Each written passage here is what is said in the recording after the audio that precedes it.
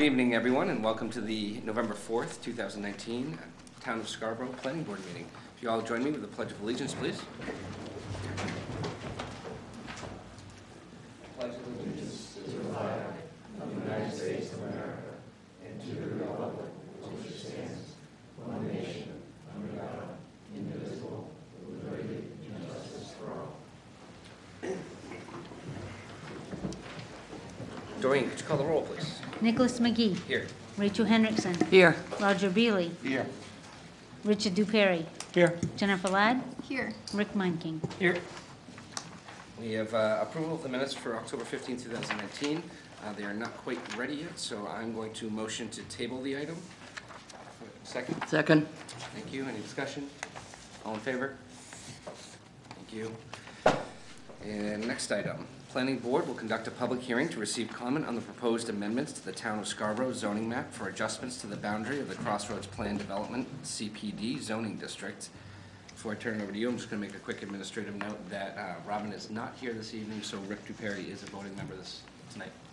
Go ahead, Jamil. Thank you, Mr. Chair. Just a quick intro. This is an applicant-driven amendment to the zoning map to change a 15-acre parcel currently zoned as Village Residential 4 to the CPD zoning district.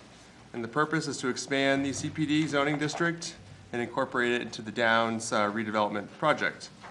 So the applicant has met with the Long Range Planning Committee earlier this year, and the committee had some questions about the potential impacts on abutting properties, and the committee suggested the applicant coordinate a neighborhood meeting. I'm sure Dan will inform the board about that. That's all I have. Thanks, Jamil. Dan? Thank you, Mr. Chairman. Dan Bacon here on behalf of Scarborough Downs. As introduced, this is a proposed zoning map change to grow the Crossroads Plan Development District to include this approximately 15-acre parcel. It's just east of the Downs, between Scarborough Downs and Sawyer Road. As mentioned, it's in the Village Residential 4 district, and it's an upland parcel that's really easiest accessed from Scarborough Downs versus Sawyer Road. And we're proposing to change the zone to include it. As mentioned, we had a long-range planning committee meeting. After that, we organized a neighborhood meeting. It was conducted at the grandstands. We notified property owners including and beyond 500 feet from the parcel. There were 3 different residents that attended, and after the presentation of the proposal, all 3 had no concerns with the zone change. Since then, we obviously had first reading with the town council announced before you for a public hearing. The plans I have up here, obviously this one illustrates just the zoning map change. The one below shows the parcel, and it's hard to see. It's outlined in red. Within the land use plan per the comprehensive plan, and that entire pink area is what the comprehensive plan recommended be a crossroads mixed-use zone. So you'll see that it actually, the crossroads zone extends beyond Scarborough Downs. So I'm illustrating that this parcel, by changing the zoning, it would be consistent with the comprehensive plan. The other plan shows the different ways the site could be developed. So today in the Village Residential 4, the site can be accessed from the Downs. It can be developed from the Downs. The difference would be that there would be a buffer between development on the Downs and this parcel, and there would not be a buffer from this parcel to the neighboring properties, which are Village Residential 4. So it's not a matter of whether it can be developed, it's sort of how it can be developed. With the zoning map change, because the Crossroads District requires a 100-foot buffer to all residential zones that abut it, it would add a buffer to all neighbors, and then the development that would occur would be kind of integrated, master planned with development within the Downs. So I think that feature in particular was what the neighbors appreciated. It's not a matter of whether the rezoning creates development, it's kind of how the development happens, and abutters would benefit from a buffer. And so we feel like it's a better design to kind of have that buffer be consistent with the rest of the project and have the development that ultimately happens on the parcel be designed in concert with the rest of the Scarborough Downs project. So at this point, that's my introduction. I'm happy to answer questions if the board or the public has any. Thank you, Dan. At this time, we do have an opportunity for public comment. If there's anyone here that would like to speak on this topic, please approach the podium. Just state your name. Seeing none, I'm going to close public comment. I'm just going to open this up in general with the board for anyone that wants to weigh in or has a question. Feel free. Rachel?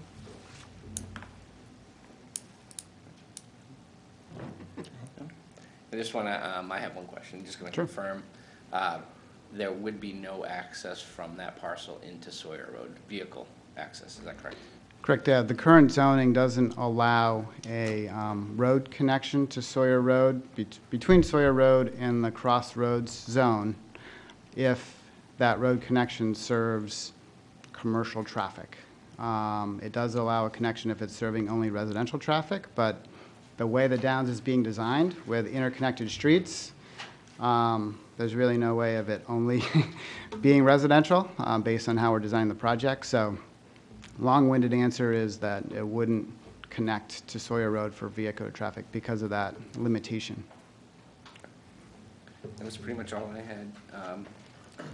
In the absence of many other questions, I'm going to take that as an affirmative, positive response to the zoning change. Great. Pass that along to the council. Thank you very much. Thank you, Dan. Next item on our agenda is Maine Medical Center requests a site plan review for 92 Campus Drive, Assessors Map R76, Lot 4A. Jamel. Thank you, Mr. Chair. So as a reminder, this is located in the Business Office Research zoning district within Maine Medical Center's existing campus along Route 1. So the applicant was last before you all in August. As a reminder, the applicant's proposing 108,000 square foot, 3-story medical office building. The applicant did provide their Maine DEP permit this morning, so just in time for the meeting. And there are some remaining comments related to traffic and lighting that staff has raised. These have been incorporated into a draft motion. If the board is comfortable with this approach, I'll leave it there. Thank you, Jamel. I'd like to go ahead and, we've seen this a few times, so maybe just hit the real high notes on anything that might have changed that would grab our attention. And as Jamel's indicated, he thinks most of the minor details could be left for staff review and dealt with in that manner. Absolutely, yeah, thank you. This will be quick. Again, my name is Alexander Green. I'm Director of Planning for Maine Health and Maine Medical Center. Thank you again for having us. Just wanted to address very quickly a few of the comments that were made. One on traffic.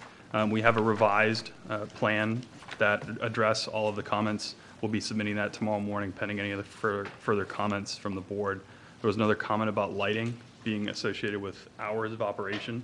Hours of operation in this building will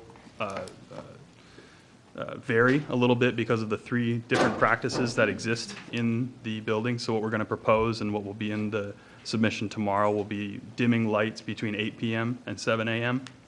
Those lights will be on motion sensors. And then the third comment that I'd like to address is that about signage.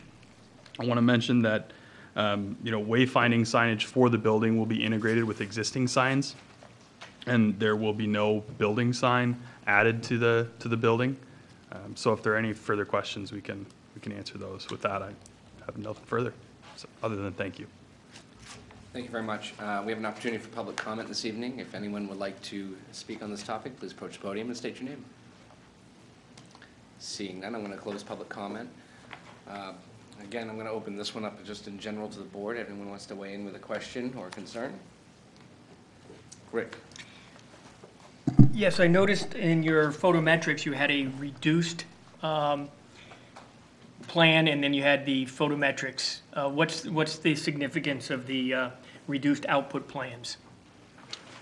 I believe the reduced output plans show that the dimming will be along the perimeter, the rear perimeter that abuts the residential properties behind us. That's really the only place we're suggesting that we dim lights. Other than that, the center will be So the photometrics on the reduced is when you have the lights timed at a decreased output? Yes. Okay, thank you. Thanks, Rick.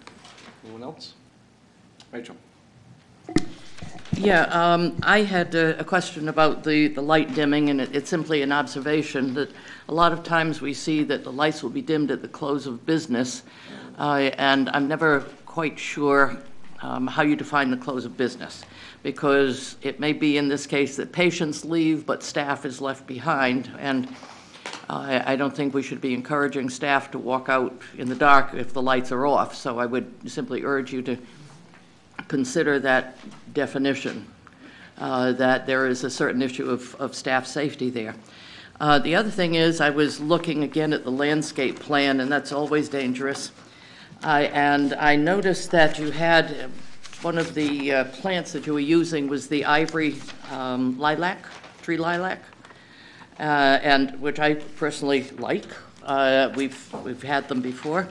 I couldn't find them on the landscape plan. Could you just point them out to me? I'm going to ask for an assist. Rachel, I normally would be able to answer your question, but Sebago Technics didn't do these landscape plans. The landscape architect from SMRT is not with us tonight, so I really can't answer your question. Other than, as a fellow landscape architect, I've been guilty of that before. So you have a plan with the lilacs in the schedule, but you can't find them on the plan because they were in at some point and then got changed. So that's the best I can do.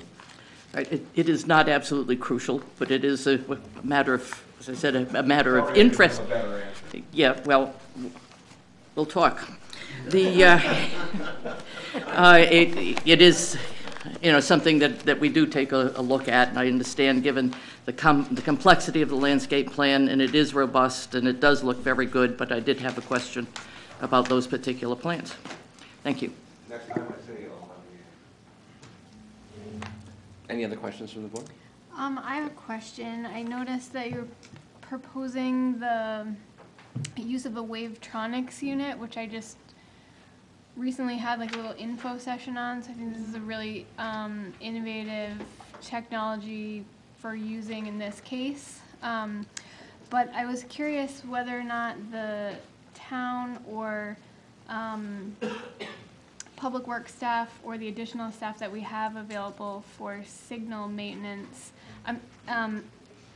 it was clear to me that the applicant would be involved in the installation of this unit, but knowing that we don't have any others here, I was just curious about the maintenance of that ongoing. Has that been talked about?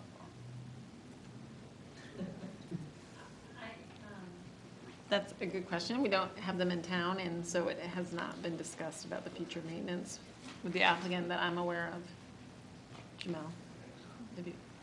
I haven't heard either, so we'll have to chat about that. Just curious. I think they're generally regarded as not needing a lot of maintenance, so that's an advantage. But in the event that something went wrong, it's my understanding of it anyway is that it's a technology that we might not readily have someone here to maintain that. And we wouldn't that's why I in-house, right? That's all. That was my own question. Thank you. Anyone else? Seeing none, I'm going to forth a motion. I move to approve the site plan project titled Scarborough MOB, proposed by Maine Medical Center as depicted on the plan set prepared by Sebago Technics dated 10/21/19 with the following findings, waivers, and conditions. Findings: the applicant is proposing to construct a new 108,000 square foot 3-story medical office building with associated parking, pedestrian infrastructure, utilities, and stormwater management infrastructure.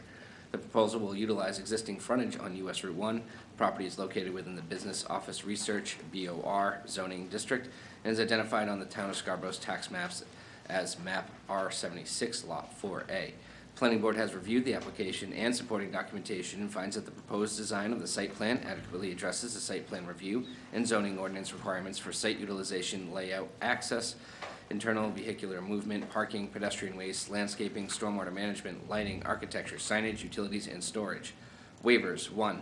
Permit the proposed parking aisle width of 24 feet instead of 25 feet. Conditions: 1. Prior to the issuance of a building permit, the applicant shall revise the plan set to include A plan note indicating the specific times the lights will be dimmed on the property as discussed with the planning board. B, the standard plan note for Chapter 419, Post-Construction Stormwater Infrastructure Management Ordinance. This shall be reviewed and approved by the planning department.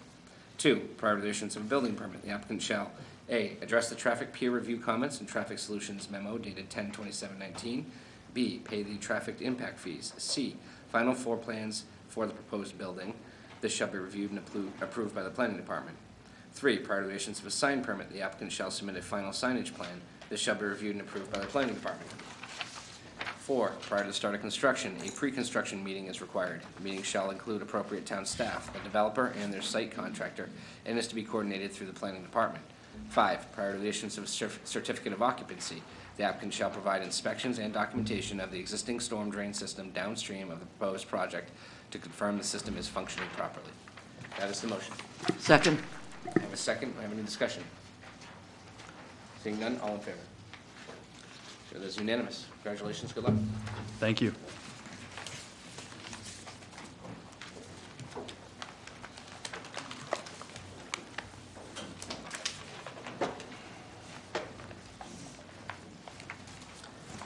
Next item on tonight's agenda is AB Technic LLC requests a site plan review for the Downs, Lot 28, with the Innovation District, Assessors Map U53, Lot 4. Jamel. Thank you, Mr. Chair. Just a quick reminder, the applicant's proposing a 24,420 square foot warehouse and office building.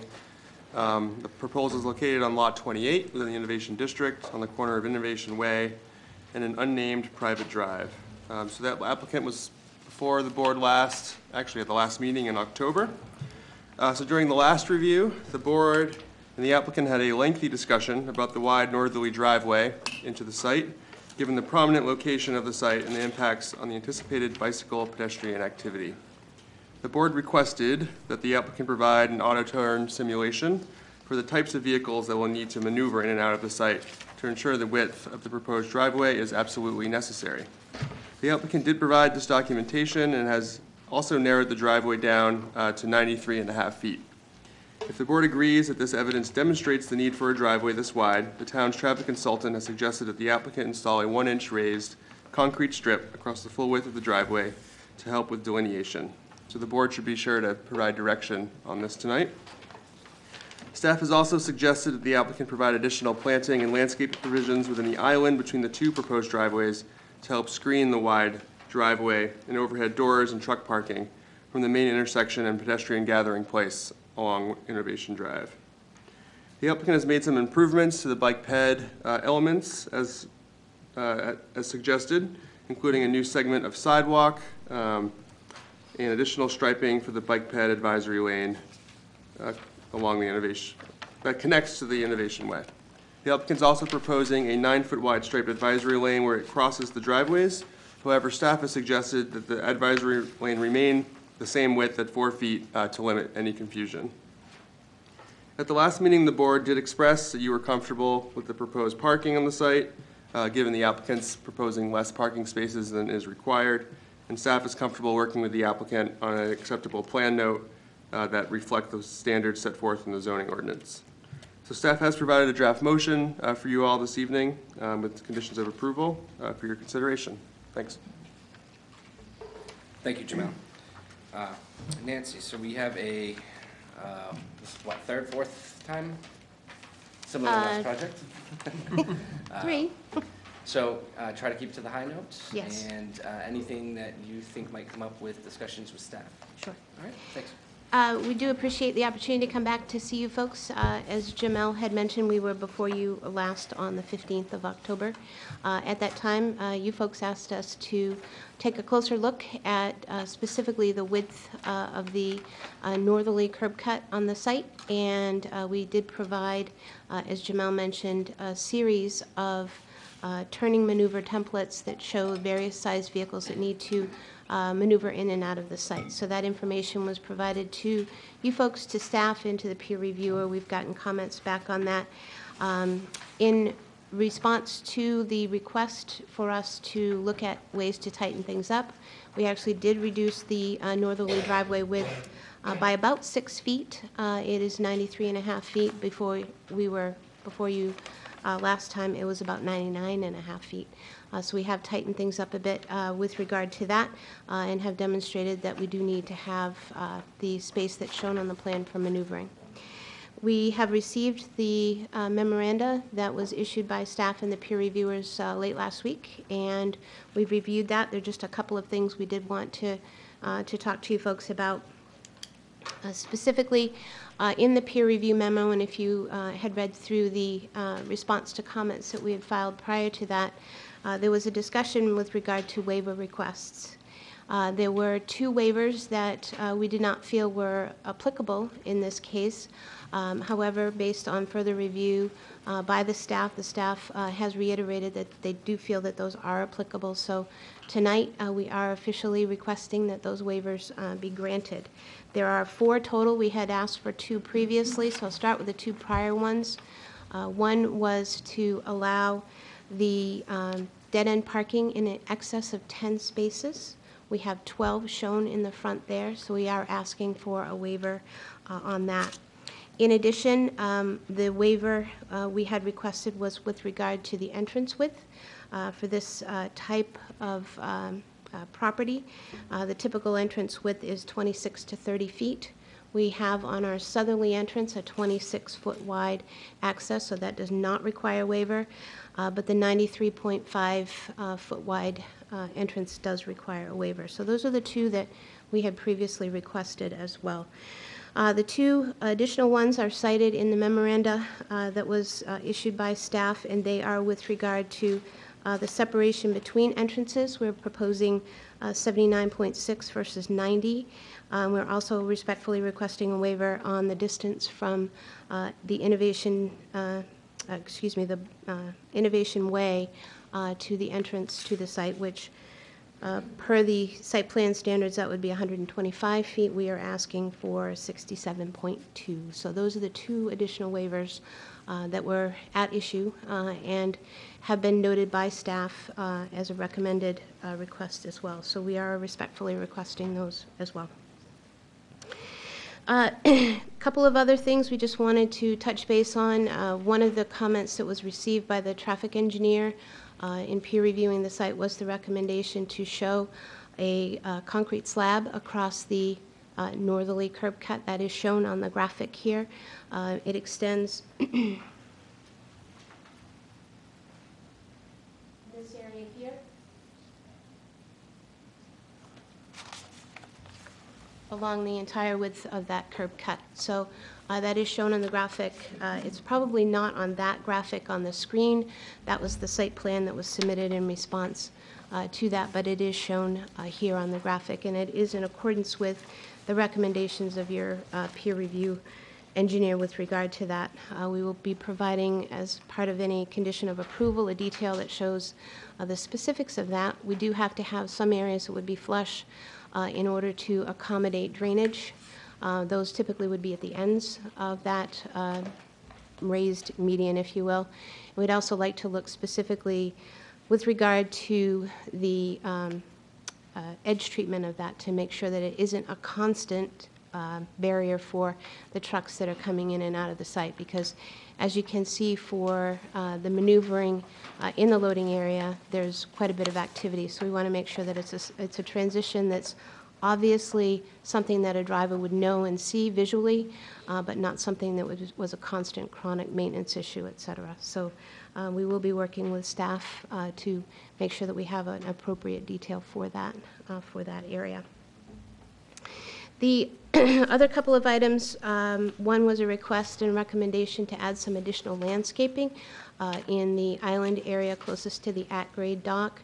Right now we have some trees and some ornamental grasses, and I believe the recommendation is for more of a mid-range vegetation to help screen in that area, and we certainly would provide that, most likely with a varying height of an ornamental grass consistent with the rest of the design of the site for landscaping. So we would provide that for that. In addition, as recommended by staff, we have changed the striping on the plan so that that advisory bike lane is a consistent 4-foot width throughout the entire area. The striping of that would be just on the back edge of the concrete median that we just discussed. So that is on the plan. If you recall, one of the discussion items was a recommendation, I think, from you, Mr. Chair, with regard to extending the sidewalk along the private access drive up to the first curb cut, and that is provided on the enclosed plans that you folks have already seen. We also extended that advisory striping around the corner to Innovation Way, so that is on the plan as well. So the last couple of things, one, there was a comment with regard to dimming the lights, and we had, as you know, in the application materials, responded that the applicant has an operation that the hours when his trucks are coming in and out are really dependent on the function that they're attending, its location, et cetera. So there really isn't a closing time, if you will. So we would like to be able to keep those on from dusk to dawn as we had originally proposed. I believe that there is a comment in here about looking at dimming the lights on motion sensors. The concern about motion sensors is sort of when they get activated, that type of thing, and maneuvering for the trucks coming in and late at night. So what we would like to do is coordinate further with the staff as well as our lighting consultant to look at ways to perhaps target certain lights on the site that might be able to be dimmed and be on a motion sensor. But there will be a proposal for keeping the lights that are in the loading area in particular and those other sensitive areas on throughout the night in order to accommodate safety for the employees and the vehicles that are coming in and out through the site. So as Jamel had mentioned, just wanted to also reiterate, we have provided you with a couple of exhibits on reduced parking. We've presented that for you folks, but we are asking that you do include in your motion an authorization for us to construct lesser than the ordinance would require. And the last couple of items, architecture and signage, we did provide the information on the fenestration as well as these building-mounted signage square footage. If there's a particular exhibit that staff would like to see to supplement that, we can certainly provide that, but those numbers are actually in our application package. And the last thing was a request to have the Portland Water District provide us with a letter. There's an ability to serve letter that's for the whole project that's already in place. We did receive our sign-off on the sanitary district on the 24th last week, and the town has that. And so we would provide a similar letter as part of a condition of approval from the water district for the site. And the last item is the dumpster.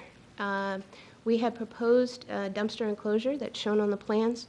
It is a vinyl-coated, black vinyl-coated chain link fence with the black PVC privacy slats within it. It's more of an industrial look. It fits with the building design, et cetera. And that is the enclosure that we have proposed for the site. So with that, I would certainly turn it to you folks for any further questions or comments. Thank you very much. We do have an opportunity for public comment. If there's anyone here that would like to speak on the topic, please approach the podium and state your name. Seeing none, I'm going to close public comment. I just want to say thank you for going back and reworking some of the auto turn numbers and also being able to reduce that width and the addition of the sidewalk and working again with that pedestrian way.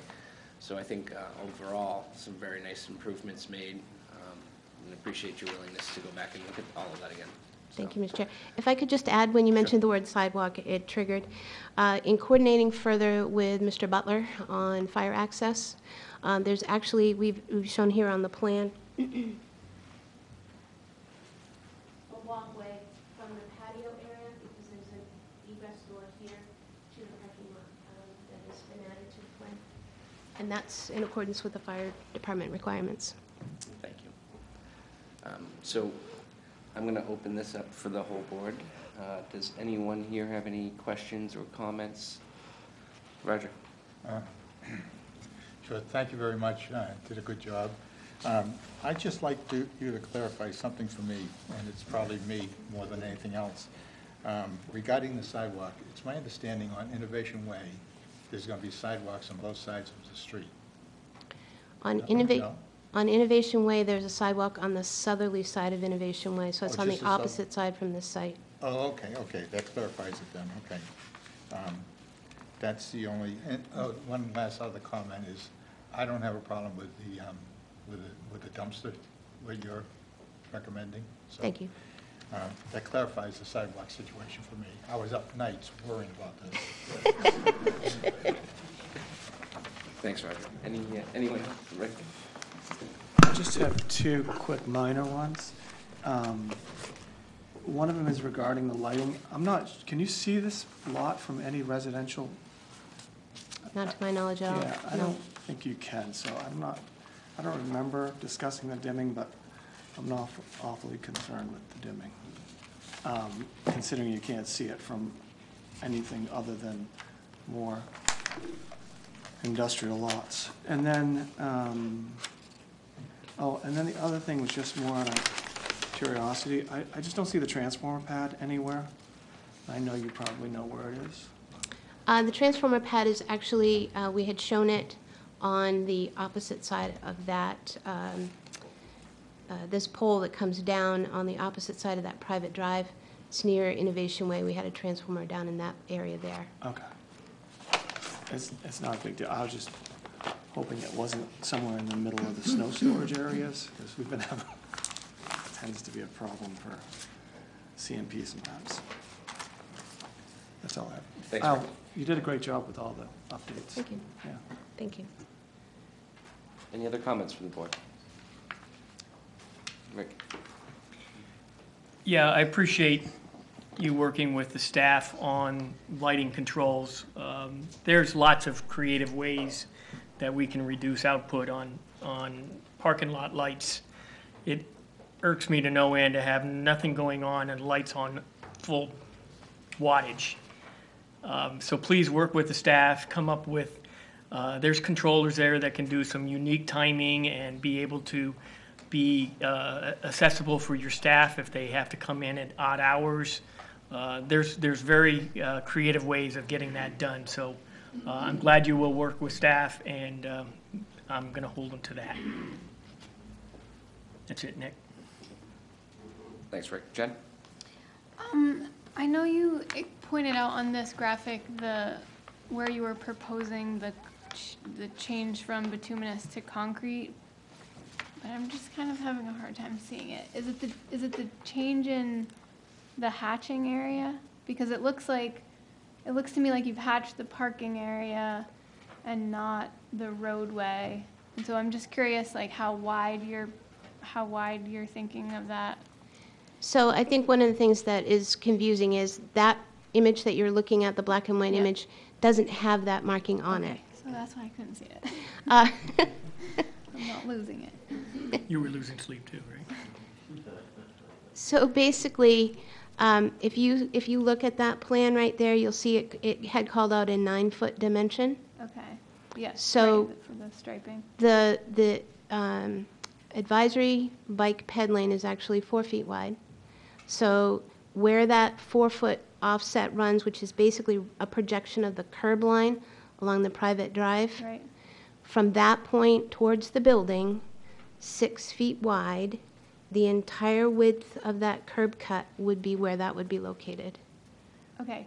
And the vision for that was for a concrete treatment from curb to curb, like the whole length of the driveway opening with varying thickness, because I know you talked about the importance of having a portion of it being flush, or was the idea that the concrete would be shortened such that it would be the bituminous stretch that was We would look at having, from a visual perspective, that product would be concrete uniformly in the Okay, width, so it just the height would deviate for that. Okay.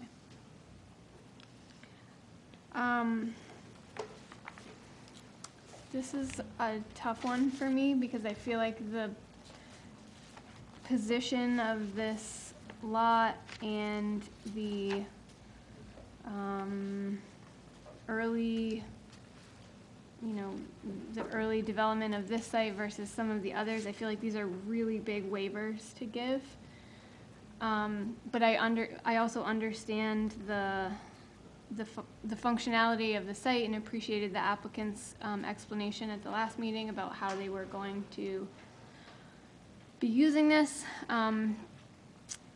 further proved by the exhibit that was provided for auto turning.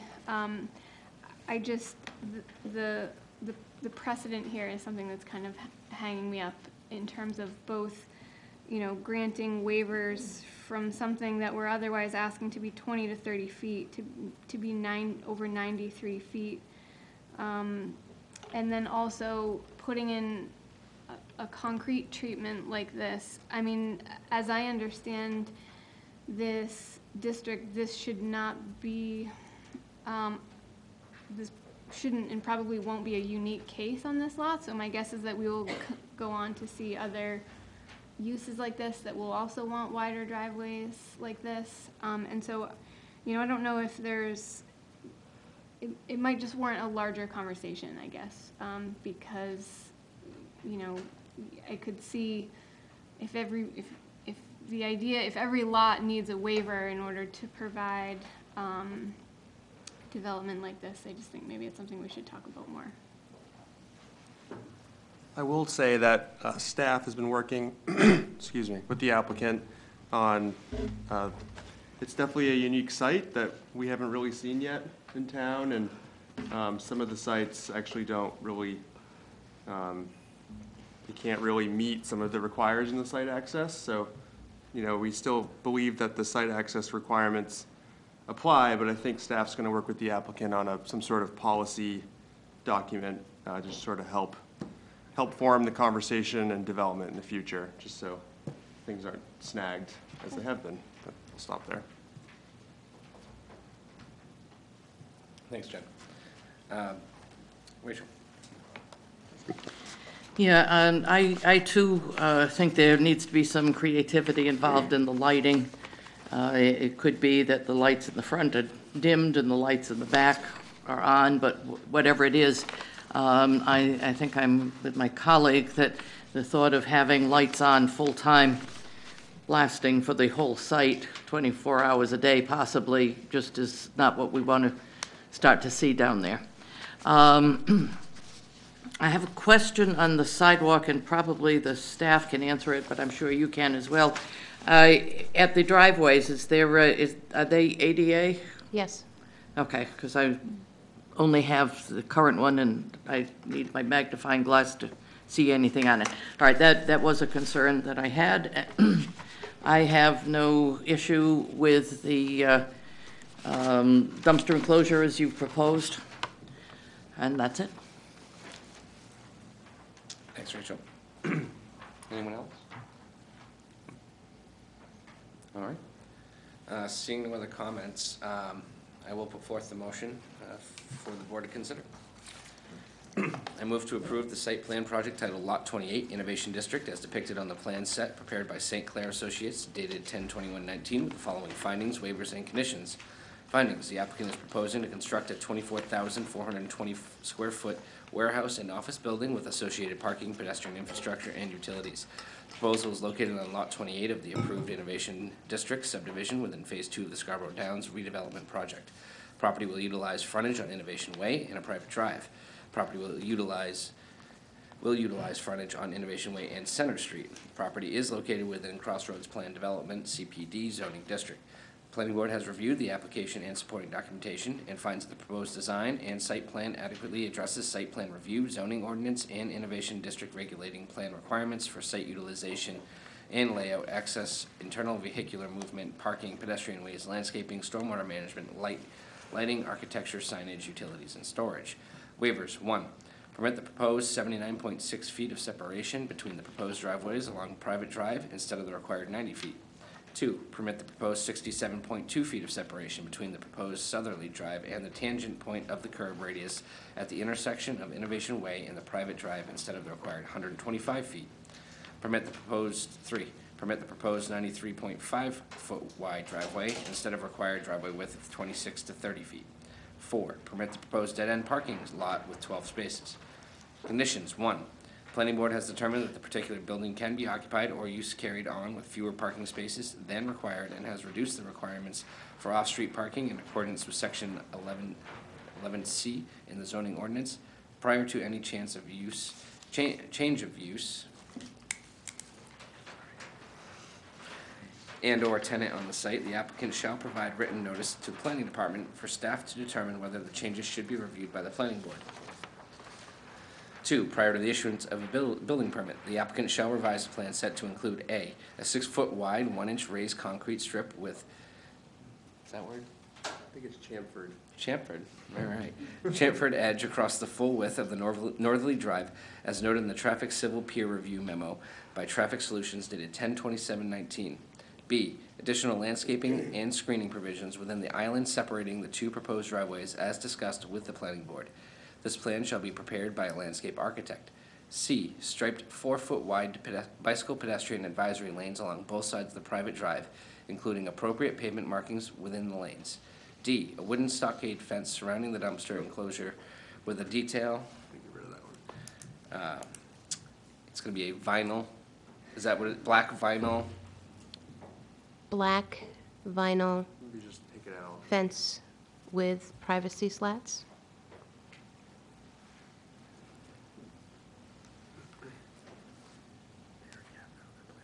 They do? Okay. So D is going to be changed to read, an additional walkway connecting the building's easterly egress to the parking area as required by the fire department. So there will be no D that contains anything about your dumpster enclosure. Thank you. This shall be reviewed and approved by the planning department. 3, prior to the issuance of a building permit, the applicant shall A, pay the traffic impact fees, B, provide approval by the Portland Water District, C, coordinate with staff on the proposed light fixtures to ensure that they are full cutoff fixtures, D, revise building elevations that include the required fenestration measurements and percentages to ensure compliance. This shall be reviewed and approved by the planning department. 4, prior to the issuance of a sign permit, the applicant shall provide a final signage plan. This shall be reviewed and approved by the planning department. 5, prior to the start of construction, a pre-construction meeting is required. The meeting shall include appropriate town staff, the developer, and their site contractor, and is to be coordinated through the planning department. That is the motion. Second. Any discussion? All right, seeing none, all in favor? Show that as unanimous. Thank you very much. Congratulations. Good luck to you. Thank you.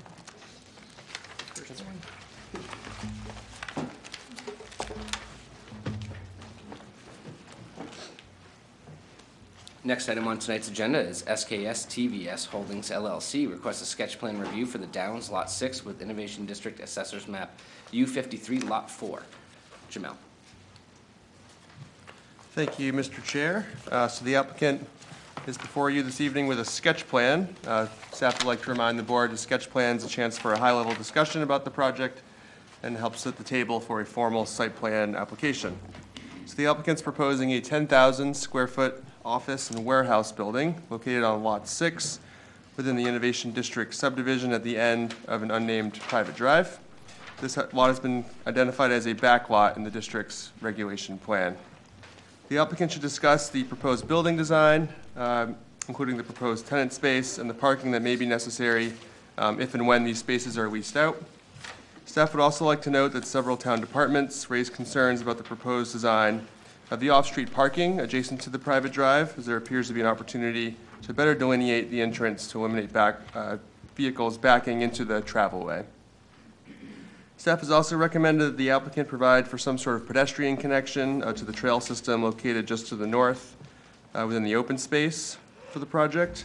And there also appears to be a lot of impervious area on the site, and so staff has recommended the applicant just keep in mind the needs for the site and try to minimize impervious cover whenever possible. That's it. Thank you, Jamel. Nancy? Thank you, Mr. Chairman. My name is Nancy St. Clair with St. Clair Associates. I'm here tonight on behalf of SKS TVS Holdings LLC to present a plan for you for a 10,000 square foot building in which the anchor tenant is actually Zoom Drain. That is the applicant's company. There are 2 additional smaller tenant spaces within the building. For those of you who have ever had to have the occasion to call upon Zoom Drain, you would love them. If you are not familiar with them, they basically provide services to residential and commercial customers to deal with clogged drains and piping systems of that nature. So as part of their program, they have highly specialized trucks. There's a fleet of 5 of them that they have that provide the tools and equipment in order to deal with clogged drains and maintenance issues associated with that. They have a highly trained staff, and they highly respect the ability to be able to have their technical people be experts in the field. So they do a lot of in-house training as well. So if you've seen the floor plan for the building, you'll see that there is a training space available for them.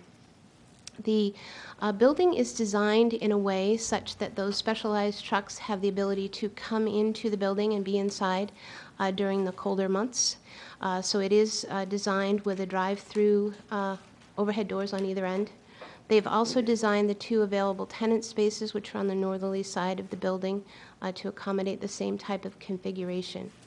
It's envisioned that those tenant spaces would be a space that would provide an opportunity for a business that would be a compatible type use, perhaps an electrician or that type of a business, to be able to have a small space to get in with a garage space and be able to have their sort of beginning of their business, if you will, to come through. So as Jamel mentioned, this is actually at the end of the private access drive that we've been spending so much time discussing. So this is what is considered a backlot. And this site has, as you'll see in sort of the south east corner of the site, where that private access comes in to the property. The sort of gray, if you will, rectangle, the big one up there in the corner off of the northwest corner of, no, off the northwest corner is, there you go. That is actually part of detention basin number 1 for the Innovation District. So that's the grading in the design. So you'll see, if you look closely at that plan, along the westerly edge of the property, there's a drain line that comes down from Innovation Way that comes down and discharges into that pond.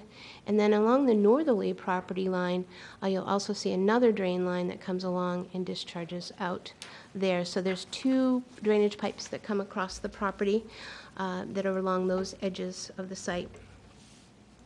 So if you look at the plan, you'll see that we have proposed 29 parking spaces. They're shown distributed around the building face, leaving the area for the overhead doors open and accessible. And there is the dashed line that you see that's another 9 spaces along the northerly edge of the parking, which could be for future additional parking if needed. We have allocated the 29 spaces that are on the site by providing 20 for Zoom Drain, an additional 9 for those 2 other smaller tenant spaces. So as you can see from the rendering of the building, which we just received last week,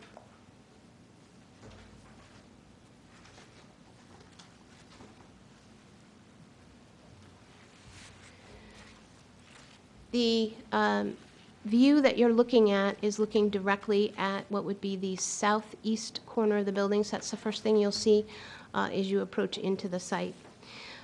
So as part of our application materials as we move forward, we'll be providing more information on the signage and the fenestration and that type of thing. But as you can see, there's quite a bit of glazing on that corner element, and we believe it provides a very nice presentation on the building itself. So we'll be providing more information for you on that as we move forward.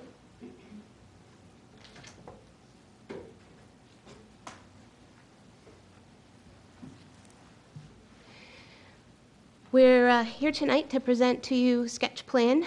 There were some comments that we did receive as part of the staff initial review. And so there's a couple things that, we did want to talk to you folks about with regard to those comments. And one is the, as we discussed, we just provided you with a breakdown of the parking, but the other item is I believe it's probably the 6 parking spaces that are located on the southeast corner of the site. And it gets back to that discussion about those private access drives and how things sort of lay out with regard to that. We are at the very end of that private access drive. And so we have provided for an ability to share with an access going into the lot that would be located to the east of this site. But we do not envision that this is a high traffic area. We do not envision that this is something that would cause a great deal of conflict with those 6 proposed parking spaces in that location. The blue line that is shown on that plan is the actual limit of the property. So all of the full 25-foot maneuvering area behind those spaces is actually within the limits of the property. One configuration potential for the lot opposite this site on the easterly side would be to replicate the drive aisle and configuration that's shown on the southerly edge of this site. So basically the mirror image would be an option for that particular lot. But at this point we don't have a definitive layout for that, but given its location and the setting, we're confident that things can be worked out to make sure that that's not at issue and concern, and the applicant would very much like to be able to keep those parking spaces as they are configured, simply because of the layout of their building and the need for their spaces for their use and their tenants as well.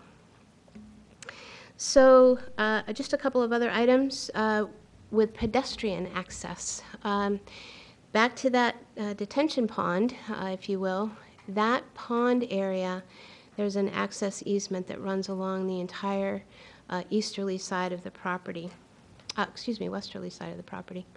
And on the design plans for that pond number 1, there's a notation that the area is to be used as the connection point to the trail system that's in the open space. So our vision for providing access to that trail system is off the end of that gravel area that's used for access and maintenance for the pond. That is consistent with the original subdivision approval for the Innovation District. And looking at some of those plans, that kind of addresses the next comment, if you will, is with regard to providing additional landscaping along the northerly edge. That existing trail gets very close to the end of that gravel access easement, but then it diverges. And it diverges to the extent that that trail is probably on the order of about 50 feet in the woods from the cleared property limit that's on the site. As I mentioned in the introduction, there's a storm drain line that runs along that northerly edge of the property, which we'll have to keep clear in order to make sure that there's access and availability to repair the pipe if needed. So with those things in mind, with regard to adding additional landscaping, we really feel that the placement of the existing trail through there would not require that we have any more landscaping, and particularly in light of the fact that we have to maintain that easement area is open, we would not propose adding any additional landscaping to buffer the trail in the woods. So with that, I'll turn it over to you folks to offer any comments. Thank you, Nancy. Before we do that, we're going to have a chance for public comment. Anyone here that would like to speak, please approach the podium and state your name. Seeing none, I'm going to close public comment. Roger. To start off, I think the building looks very nice, very attractive. A question regarding the private drive on the west side, where the 6 parking spaces are. Yes. Will that be another access point onto this property?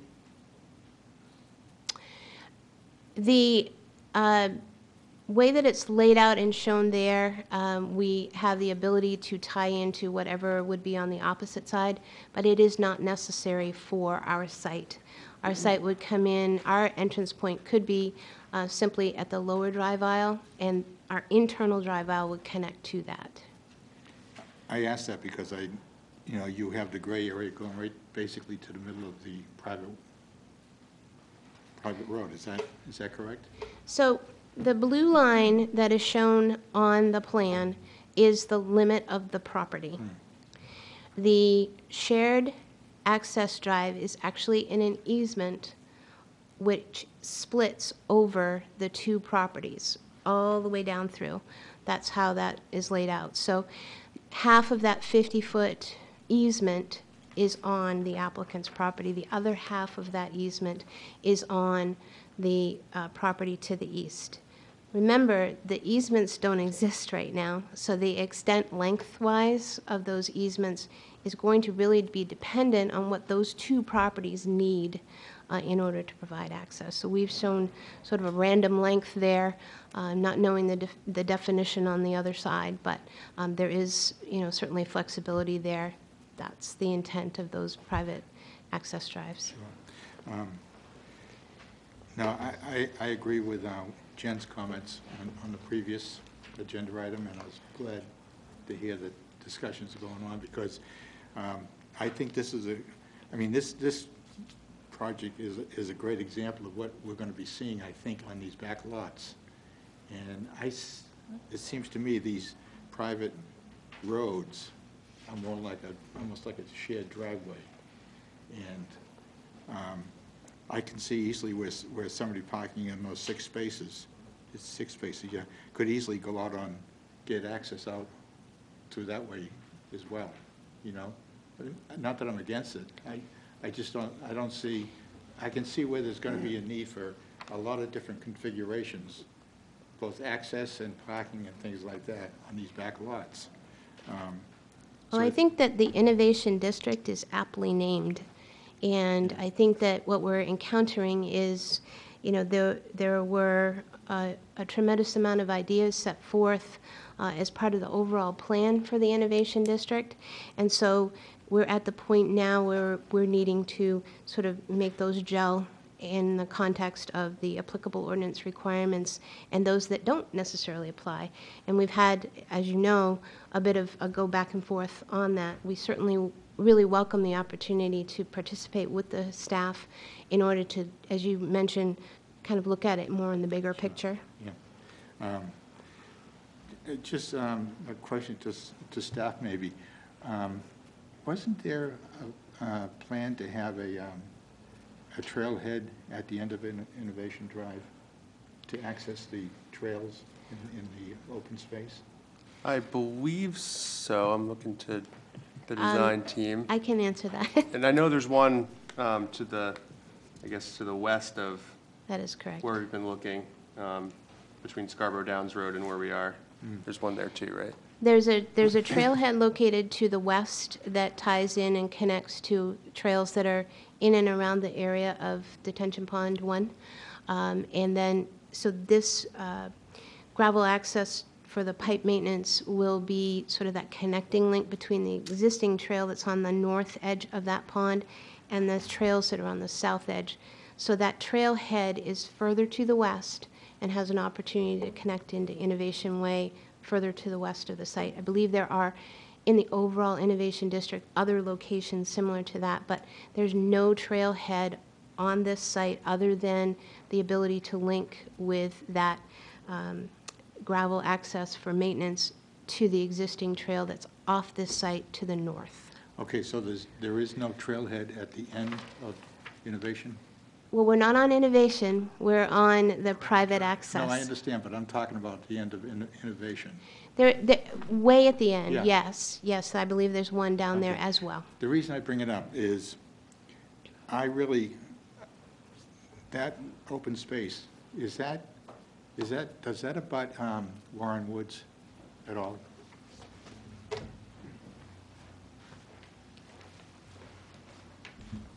The open space in the Innovation District, particularly to the east of this site, at the end of Innovation Way, abuts Warren Woods. The open space that is north of this site, that close to this site, is actually owned by the development project. So there's open space within the project that's abutting this site to the north, if that answers your question. So it doesn't, it doesn't abut Warren Woods anywhere along there?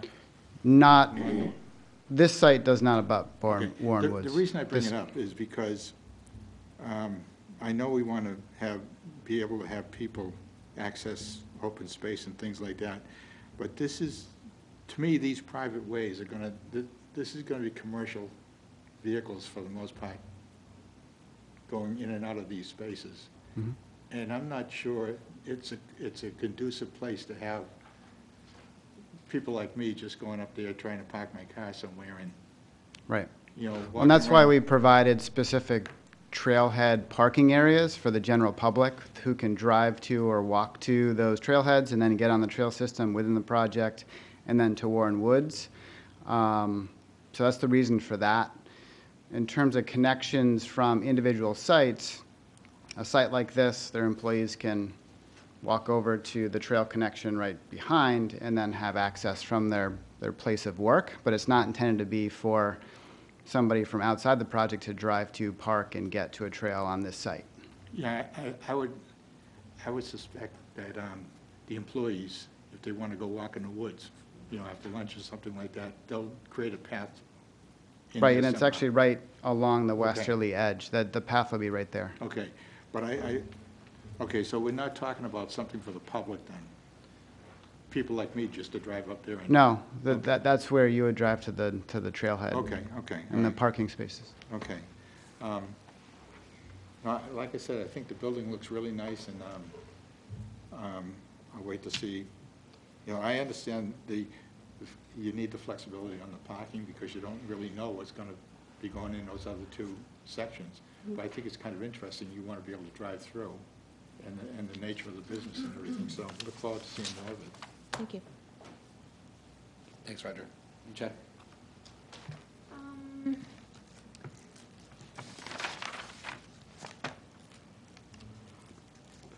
Just to confirm, the gravel access road that you're talking about to the stormwater management area is on the west edge of this parcel?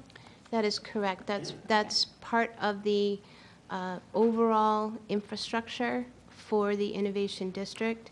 So there is a drain line that extends from Innovation Way along the west side of the 3 lots, this one and 2 others south of it, between Innovation Way and this location. Okay, thought being that any maintenance vehicles would enter that from Innovation Way?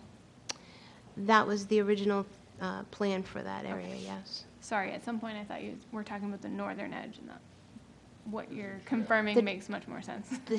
The trail is on the northern trail's on the edge, northern and edge, the okay. connection to the trail is off the northern end of that gravel access. Got it. So it's in the northwest corner. Okay. As for the site layout, I obviously understand that this is, early on in the process, but just out of curiosity, looking at the way that this has been laid out and the comment heard already about, the amount of impervious area, just wondering if thought had been given to possible one-way circulation around this building, which might allow you to shrink all of that up a little bit. We can take a look at that. I'm not inclined to think that that might be something that would be feasible for the layout, simply because in the 2 tenant spaces, as I mentioned in our application materials, there's a potential that those 2 tenant spaces could be further divided so that each face of the building would have a smaller overhead door access. So circulation, I believe, would get a little bit tricky with regard to that. Okay.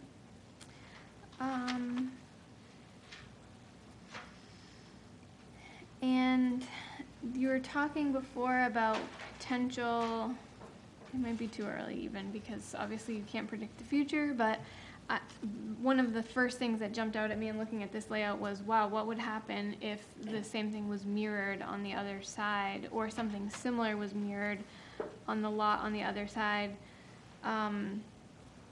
It seems like it would be a lot of paved area, that maybe not highly efficient paved area. And so that's kind of why I was wondering about the one-way circulation, because if I was thinking if that worked for this site, it might allow you a little bit of either green space or just some sort of delineation between that and the adjoining site, so that you didn't have sort of, effectively like two 24-foot aisles for each property, even if you would only need one. Anyway, just thoughts about that. I generally agree that it does look like a lot of paved area, but also understand that the trucks you're dealing with are large, and that therefore requires more area for maneuvering. So look forward to seeing future iterations. Yeah. Thanks, Jan. Rick? What's the significance of the 1,000-gallon buried tank? I remember reading it, but something about you carry that, you carry something on the trucks back to this place from your sites. So Zoom Drain provides services on a residential level as well as a commercial level, specifically dealing with the maintenance of grease traps, so for restaurants, that type of thing. So they will have occasion where they need to pump that out. It's a temporary holding tank, and it's picked up and collected by a hauler that will come in and remove it from the tank and take it away to a proper disposal site. Is that a pretty big hauler? A pretty big hauler? The recovery truck? Not to my knowledge. I don't believe it's a huge one. Well, we'll see some detail on that, and I'm sure there's regulations I don't even know about that have to do with subsurface tanks, that I'm sure you'll have all that information provided for the staff to review.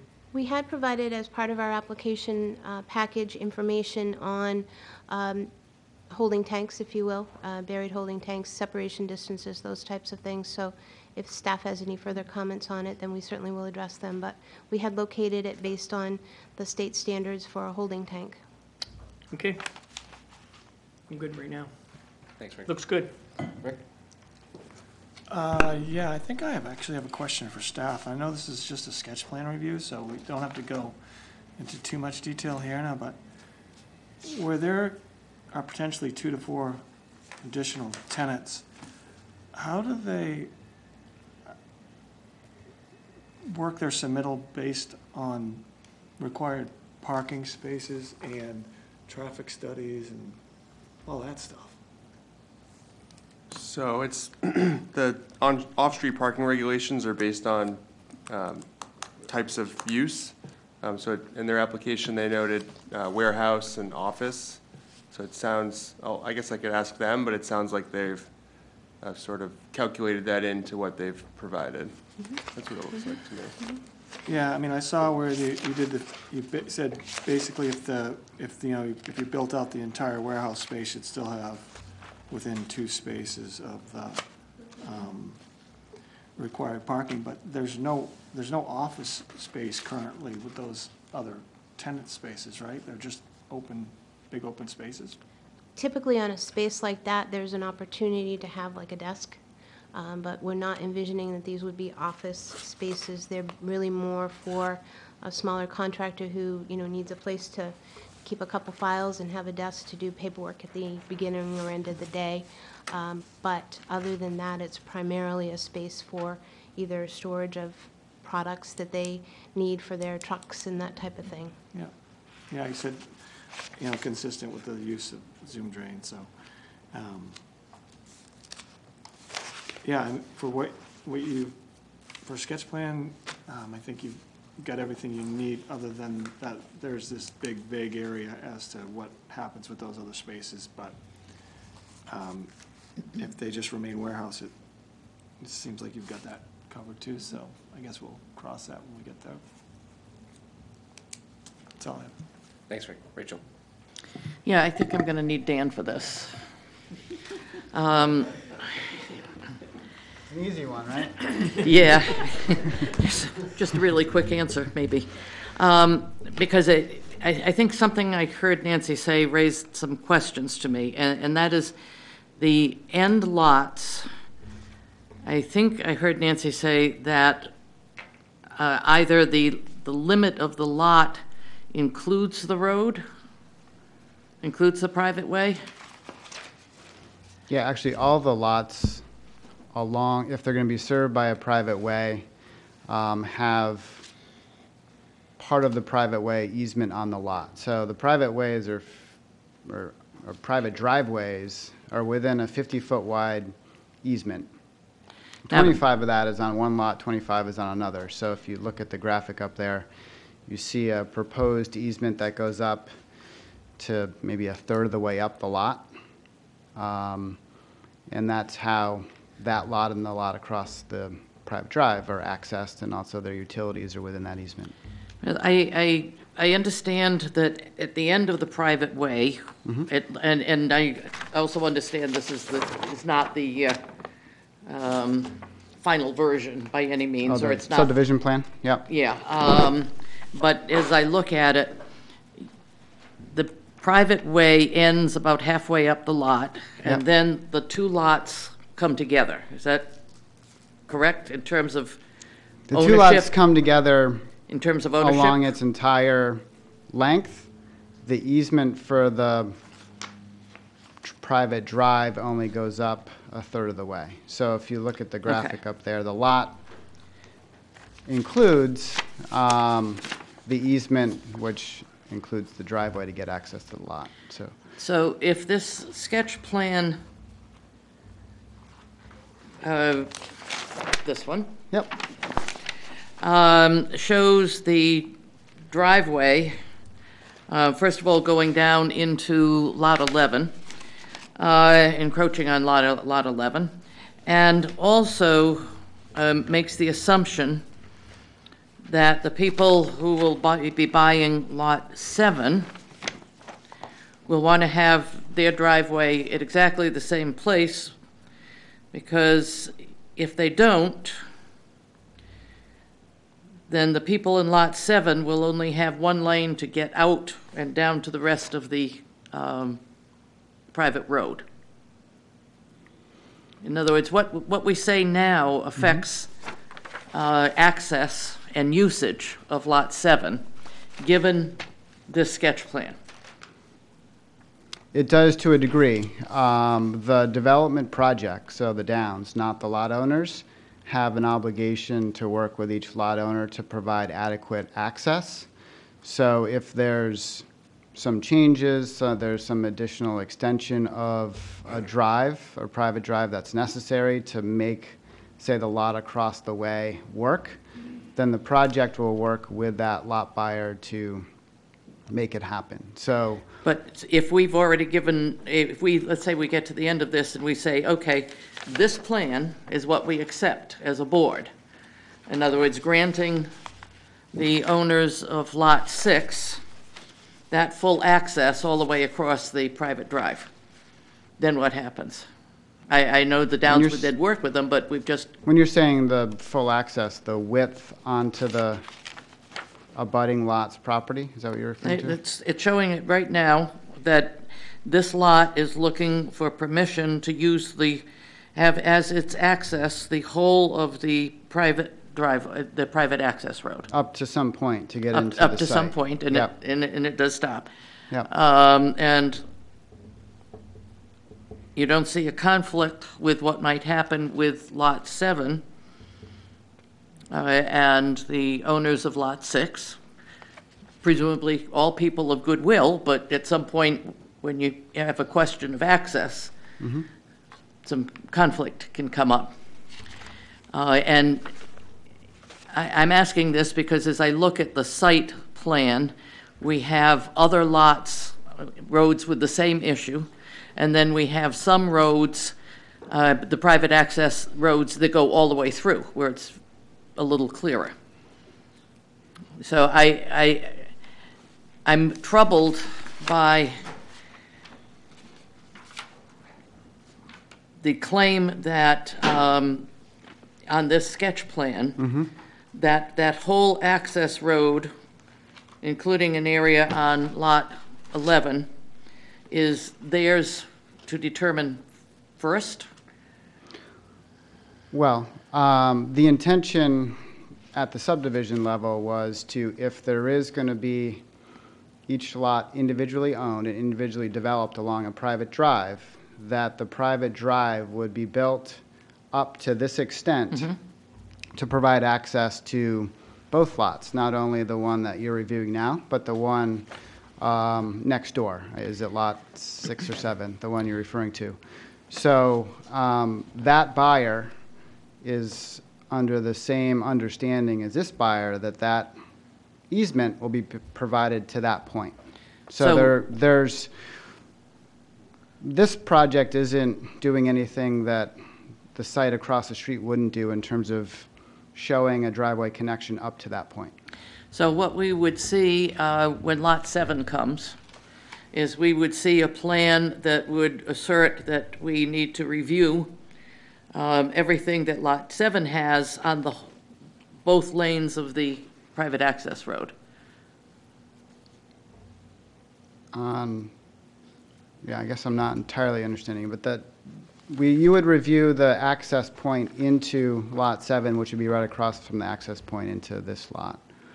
But they would be identical, and we would review them twice, and if there's a conflict, They'd be that's identical, ours? or we reconcile. I don't know that they'd be identical, but they need to integrate and relate to each other. which they would not immediately do if the sketch plan only asserted, only presented to us something up to the median or the middle of the private access road. That's not true. And this is what we need to figure out, because it refers, I mean, it's going to affect a lot of these other dead-end lots. Correct. The configuration that you see within that blue line that's shown up on the screen, from the blue line looking to the left, to the west, there's a 25-foot wide drive aisle and the parking. So that piece of the site can stand alone. To the east or to the right of that blue line, we have shown the potential that a point of access to serve that abutting lot could go in that location within the easement area that is shown graphically on that plan. But- It doesn't have to. It could, for example, have an access that's the identical mirror to the entrance that comes in along the southerly side of the property. And that piece of pavement that is up above that access could go away, and this site could stand alone.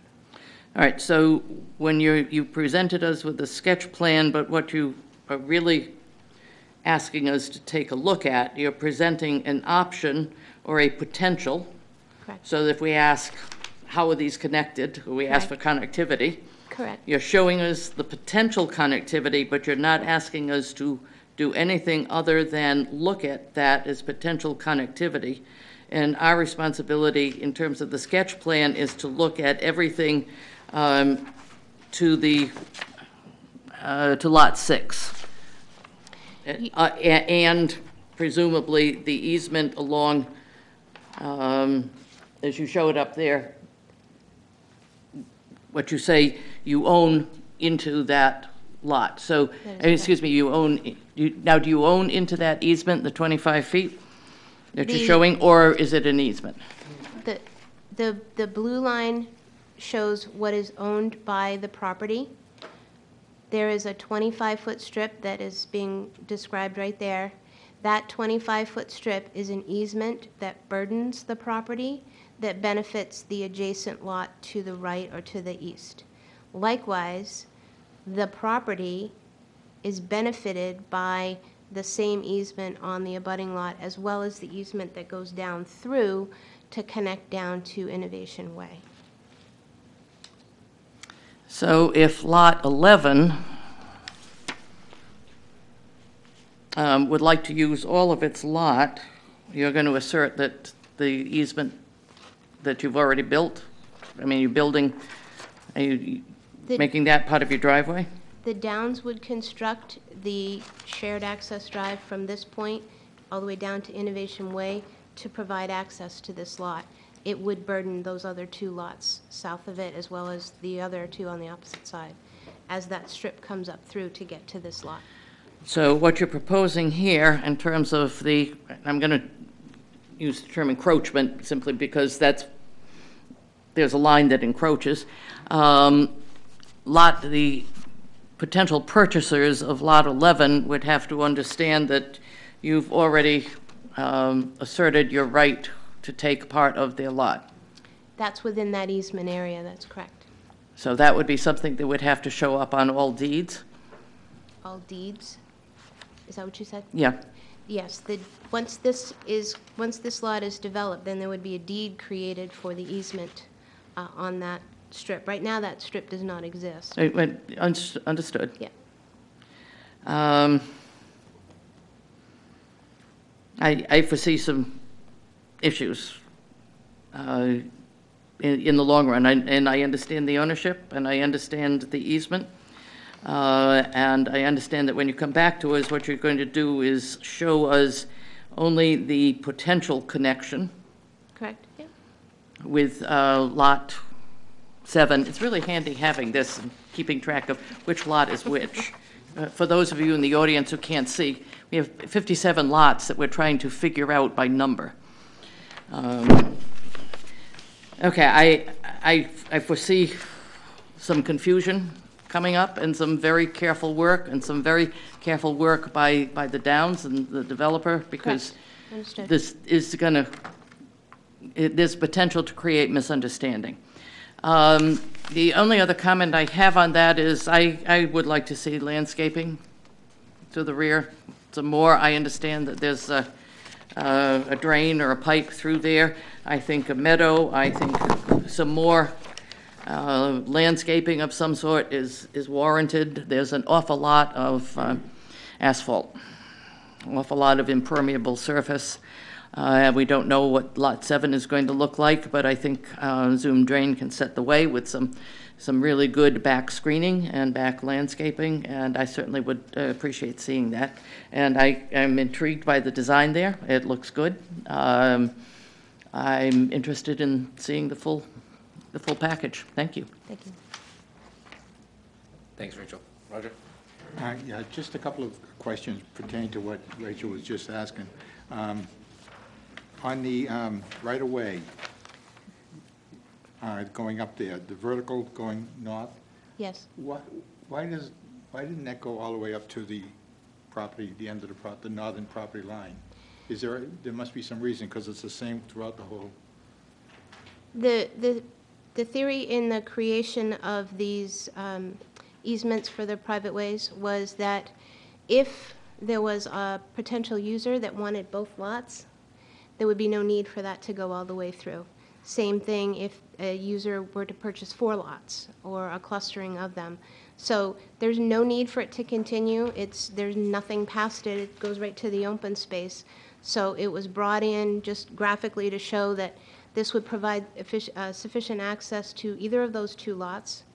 If they were owned separately, if they were owned together, it wouldn't necessarily have to be there at all. So that was sort of the background with that. Okay.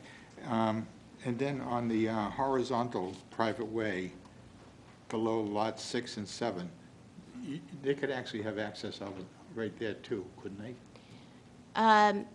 The setbacks are what's shown horizontally, if you will. So those are setbacks. There was a discussion as part of the design of the Innovation District to allow shared use of that for an access drive with parking on either side to be shared between properties as well. But that was not something that's a formal easement, not necessary to get access to the site. So basically, looking at this overall map, the horizontal private ways you won't be able to have access onto those. Is that correct? There's no horizontal private way on that map. That's Oh, just they're not. boundaries. They're just setbacks. Oh, okay. They just look like it, they are. Easement lines and setback lines. Okay. I'm all set. I'm confused. Thanks, I'm all Roger. set. Yeah, I think, I think we're very early on in this part of the development, and it is difficult, I think, to wrap our heads around what it is we're looking at, in the sense that we're so accustomed to, on this board, looking at a traditional street with a traditional opening that somebody turns into, and that's not what we have here. It's not the design of what we're looking at. So, you know, beg our forgiveness as we process Sure. and understand that this is going to probably look a lot different than what we're accustomed to looking at. Correct. In, so it'll take us a little time, so bear with us. You know, and my point of saying that is because I look at it and that's a lot of asphalt. And if you did flip it on the side, you basically, the back 2 lots would just be pavement and 2 buildings potentially. If the abutting property at lot 7 did a similar plan, basically it's just all asphalt. It's a quote-unquote dead-end private road with a bunch of asphalt and 2 buildings in the back, which I think is hard for us, considering all of the regulations we typically work with around here, to really wrap our minds around. But it is part of what can be considered out in this area. So that said, I look forward to seeing what the next round brings as far as changes or improvements. I would say that I am personally struggling with the 6 parking spots on the easterly side, because it looks like they're backing out into the roadway, but I know that's not a roadway, so I'm still working around that, but it's, I think, yeah, I'd like to see the next round, so I'll reserve any further comments until then. Thank you very much. Thank you. Appreciate your input.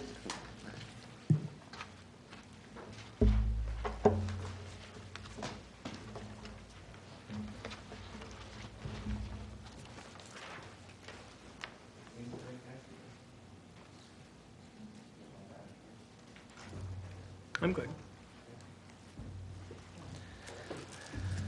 Next item on tonight's agenda is David and Kristen Beers Trust request a subdivision amendment for the Firehawk subdivision, Merrillbrook Drive, Assessors Map R7, Lot 4. Jamel. Thank you, Mr. Chair. So the applicant is proposing to amend the subdivision plan for Firehawk subdivision to specifically permit the use of Lot 10 as frontage along Merrillbrook Drive to provide for driveway access into an abutting property to the west. So the amendment does not propose to build any structure on Lot 10. There is a bit of a convoluted and complex history for this subdivision, and in particular, this Lot 10. Staff has had many discussions over the years with the applicant, their legal team, and the town's attorney to uncover the complex history of this lot. Based on a legal review, the town is comfortable that the applicant has the legal right to make this proposal tonight. So staff has offered several comments that are technical in nature and have incorporated these into conditions of approval within a draft motion for the board to consider this evening, and I'll leave it there. Thanks, Jamel. Sean. Thank you, Mr. Chairman. Number one, if you think it's confusing for you going through these, at least you have your map. I really want my map when I'm out here sitting in the audience, because I had no idea what we were looking at on that map. Thank you. My name is Sean Frank. I'm an engineer with Sebago Technics in South Portland. On behalf here of Craig and Kristen Brooks, excuse me, let me get it, Beers. There is a history with this, like Jamel was saying. Basically, in 1987, the Merrillbrook subdivision was created. The owner of the land at that time basically sold the majority of the property to Merrillbrook for the subdividing of the land, and held on to a pretty good piece that was associated with his farmhouse out there. As part of that, he also held on to the farm lot, which was across the road of Merrillbrook Drive. Actually, probably at that point in time, this should have been created as a lot, because the fact that a right-of-way was dividing a piece of property, in fact, did create a lot. We went through in the early 2000s to create the Firehawk subdivision, which was basically the remaining land at that time of the original owner, including the farmhouse. The farmhouse was torn down. The original owner had actually sold 2 lots at that point in time, and we labeled the pond lot, if you will, as Lot 10 across the street, because again, just based upon our understanding of the rules and working with staff at that point in time, it seemed the appropriate thing to do to call that Lot 10, because in fact, it was a piece of land separated from the remainder of the subdivision by a right-of-way. I actually came through to develop that lot with an owner of that piece of property, or at least a person that was looking to purchase that piece of property. The issue at that point in time was the fact we couldn't find a passing test pit for subsurface soils that met the town ordinance requirements. So we looked for a waiver. Of course, getting a waiver for a new system is somewhat difficult, and the board denied that at that point in time. The Bears have actually purchased this property. The main intent of that is they are looking at the property to, I believe that's to the west, I can't see the north arrow there, of the lot to basically build a home. So what we would really just need to utilize this lot for is for access to Meadowbrook Drive, because the piece of land that they will be purchasing will in fact have no frontage on Holmes Road. So the intent is basically to combine this now at some point with some other land that we need to survey. Obviously, they're hesitant to go through that whole process in terms of paying the money associated with that until they know that we could do this. We do appreciate the time with staff because this has been confusing. There has been a lot of legal back and forth between the applicant's attorney and the town's attorney. I think we're at a good place now. We do understand the notations. I'll work with staff in terms of what the specifics of that notation needs to be on the plan so that we can get you folks a Mylar, but we would be asking basically to amend the subdivision specifically to allow access through Lot 10 with no building construction proposed for Lot 10. I know it's a little confusing, Mr. Chairman, but with that, I'd be happy to answer any questions that you have. Thank you very much. Thanks, Sean. We have an opportunity for public comment on this item. If there's anyone here that would like to speak on this topic, please approach the podium and state your name.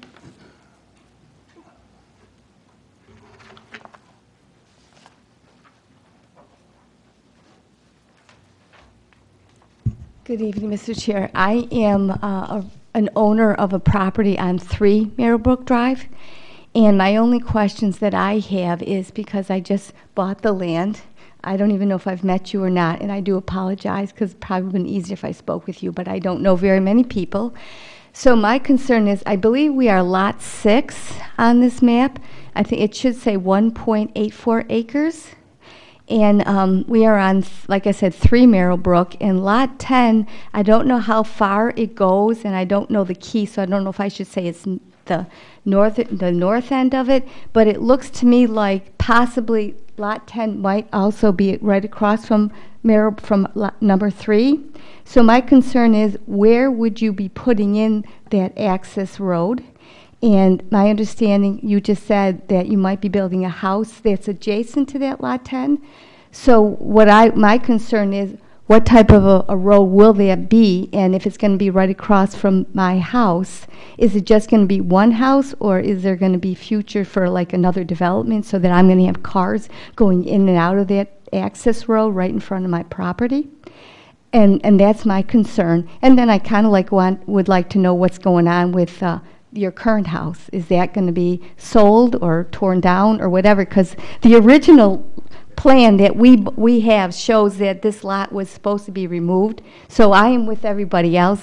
This whole property is very confusing. And I'm just here to try to protect my home that I just bought. I want to see the value go up and not down for any negative impacts. Thank you, Mr. Chair. Thank you. And as just so we're aware here in the audience, as part of Robert's Rules of Order, all your comments or questions should be directed through the board. We, in turn, will then attempt to ask them of anyone that might have knowledge in the audience. I will voice my question. Thank you. I don't need to worry about anything else, right? I've never done this before. I apologize. You're doing just fine. Into the record for us. Oh, I'm sorry.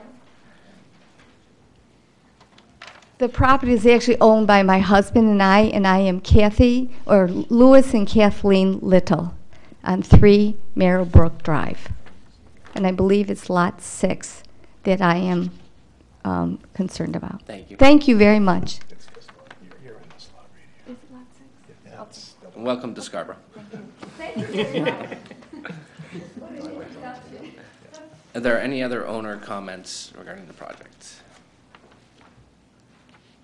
Okay.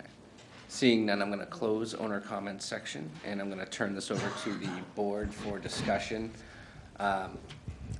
I'll go ahead and ask, is the owner available, and would they give us a very brief description of where they believe this right-of-way might go in and what would be built out around? Yeah, sure. My name's Craig Beers. Thank you for this time. So I'll start off with my current home. My current home, our plan would be to eventually put that home up for sale.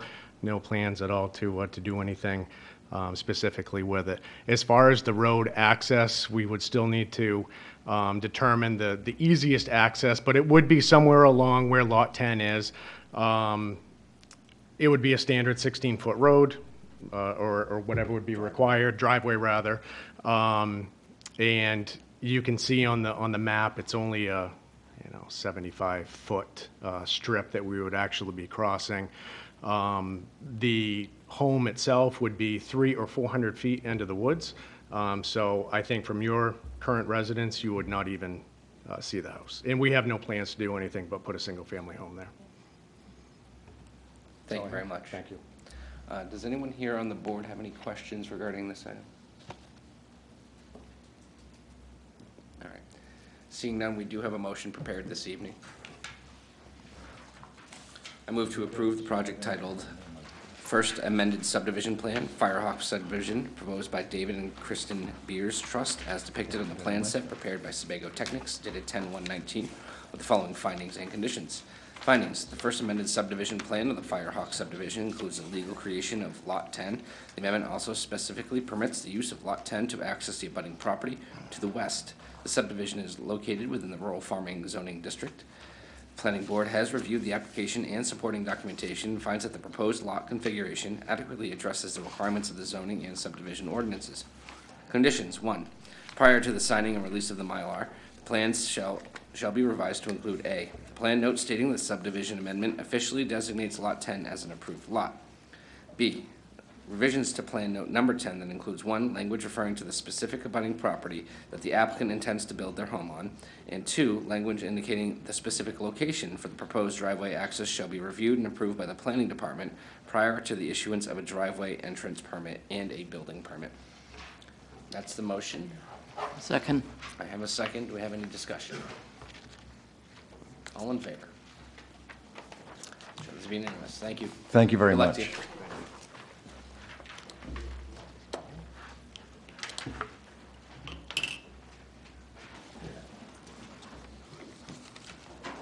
And next item on tonight's agenda. Mr. Chair, could I just make a comment, very brief? You may. I had the same question that the abutting owner had, and I appreciate her asking it. And I did it the wrong way. No, you did it perfectly well. Welcome to Scarborough, and so much of our work is helped by the feedback that we get from folks talking about the plans and talking about what's going on. So I appreciate you being here. Thank you, Rachel. All right, next item on tonight's agenda is 90A Payne Road LLC, requests a sketch plan review for 289 Payne Road, Assessors Map R52, Lot 4A. Jamal. Thank you, Mr. Chair. So this project's located in the Higas Parkway zoning district along Payne Road, across from Ginn Road. And the applicant's before the board for a sketch plan this evening for a 13,450 square foot building that will consist of up to 6 storefronts for retail purposes. Staff would like to point out that we missed this during the initial review, but the zoning standards do require any project located on 5 or more acres to be reviewed as a planned development in the Higas Parkway district. So the applicant should either work with staff or refer to the zoning ordinance in preparing for the future submissions required. Staff would like to point out that the Higas Parkway zoning standards require parking to be located to the side or rear of the building on the site to the extent practical. Given the proposed design of the project, the board should have a discussion with the applicant about these design requirements. The applicant is also proposing approximately 30 more parking spaces than is required. Given that this project is located in the Willowdale Brook watershed, which has been listed as threatened by the Maine DEP due to increased development, staff has recommended the applicant consider eliminating some parking to minimize impervious cover. And finally, the town's public safety departments have expressed some concerns about the proposed location for the site's driveway, given the lane configuration along Payne Road. So the required traffic analysis should provide details related to the safety of the proposed driveway to the site. And that's it. Thank you, Jamel. Sean? Thank you, Mr. Chairman. My name is Sean Frank with Sebago Technics. With me tonight is Mark Loring, the applicant and owner of the property. Thank you, Mark. We appreciate the time tonight. We did meet with staff, and they did say that we should probably come to you folks with a sketch plan, so we appreciate your time tonight. Looking at the site plan, we are proposing the access right now directly across from Hager's Park. I mean, Ginn Road, it just seemed to make the most sense to us at that point in time. We do appreciate the fact that at that point, there is basically 3 lanes, 2 through lanes going along Payne Road, as well as the left turn lane into Ginn Road. Our anticipation is, because it's 13,000 to 14,000 trips per day or traffic on the road today, is that we're probably going to have a left turn lane coming into our driveway as well. And we do think that at that point, that's probably going to make the most, rather than trying to push the driveway further up, have a left turn lane so we widen out, then thin back, then widen back out again. We think it's going to make much more sense to have a left turn lane going in one direction into Ginn Road, a left turn lane for us going into the driveway. But obviously, we will work with the traffic engineer associated with that, as well as public safety. But our first thought is it probably is going to make most sense to have that where it is. But again, we'll certainly be happy to work with that. In terms of the parking spaces, that's a very good point. We were actually looking at some other uses there besides just strictly retail. And based upon that, we were looking into some additional parking, but it's a very good point. I think what we'll do is probably keep the stormwater size for what it is in case we need the parking some point down the road. But we certainly will be looking at probably eliminating some of that parking within that double bay, the second bay in the back of the building. We do know that obviously in the Hager's Parkway that you folks do like to see the parking to the rear and to the side. Certainly we do have the majority of that to the rear.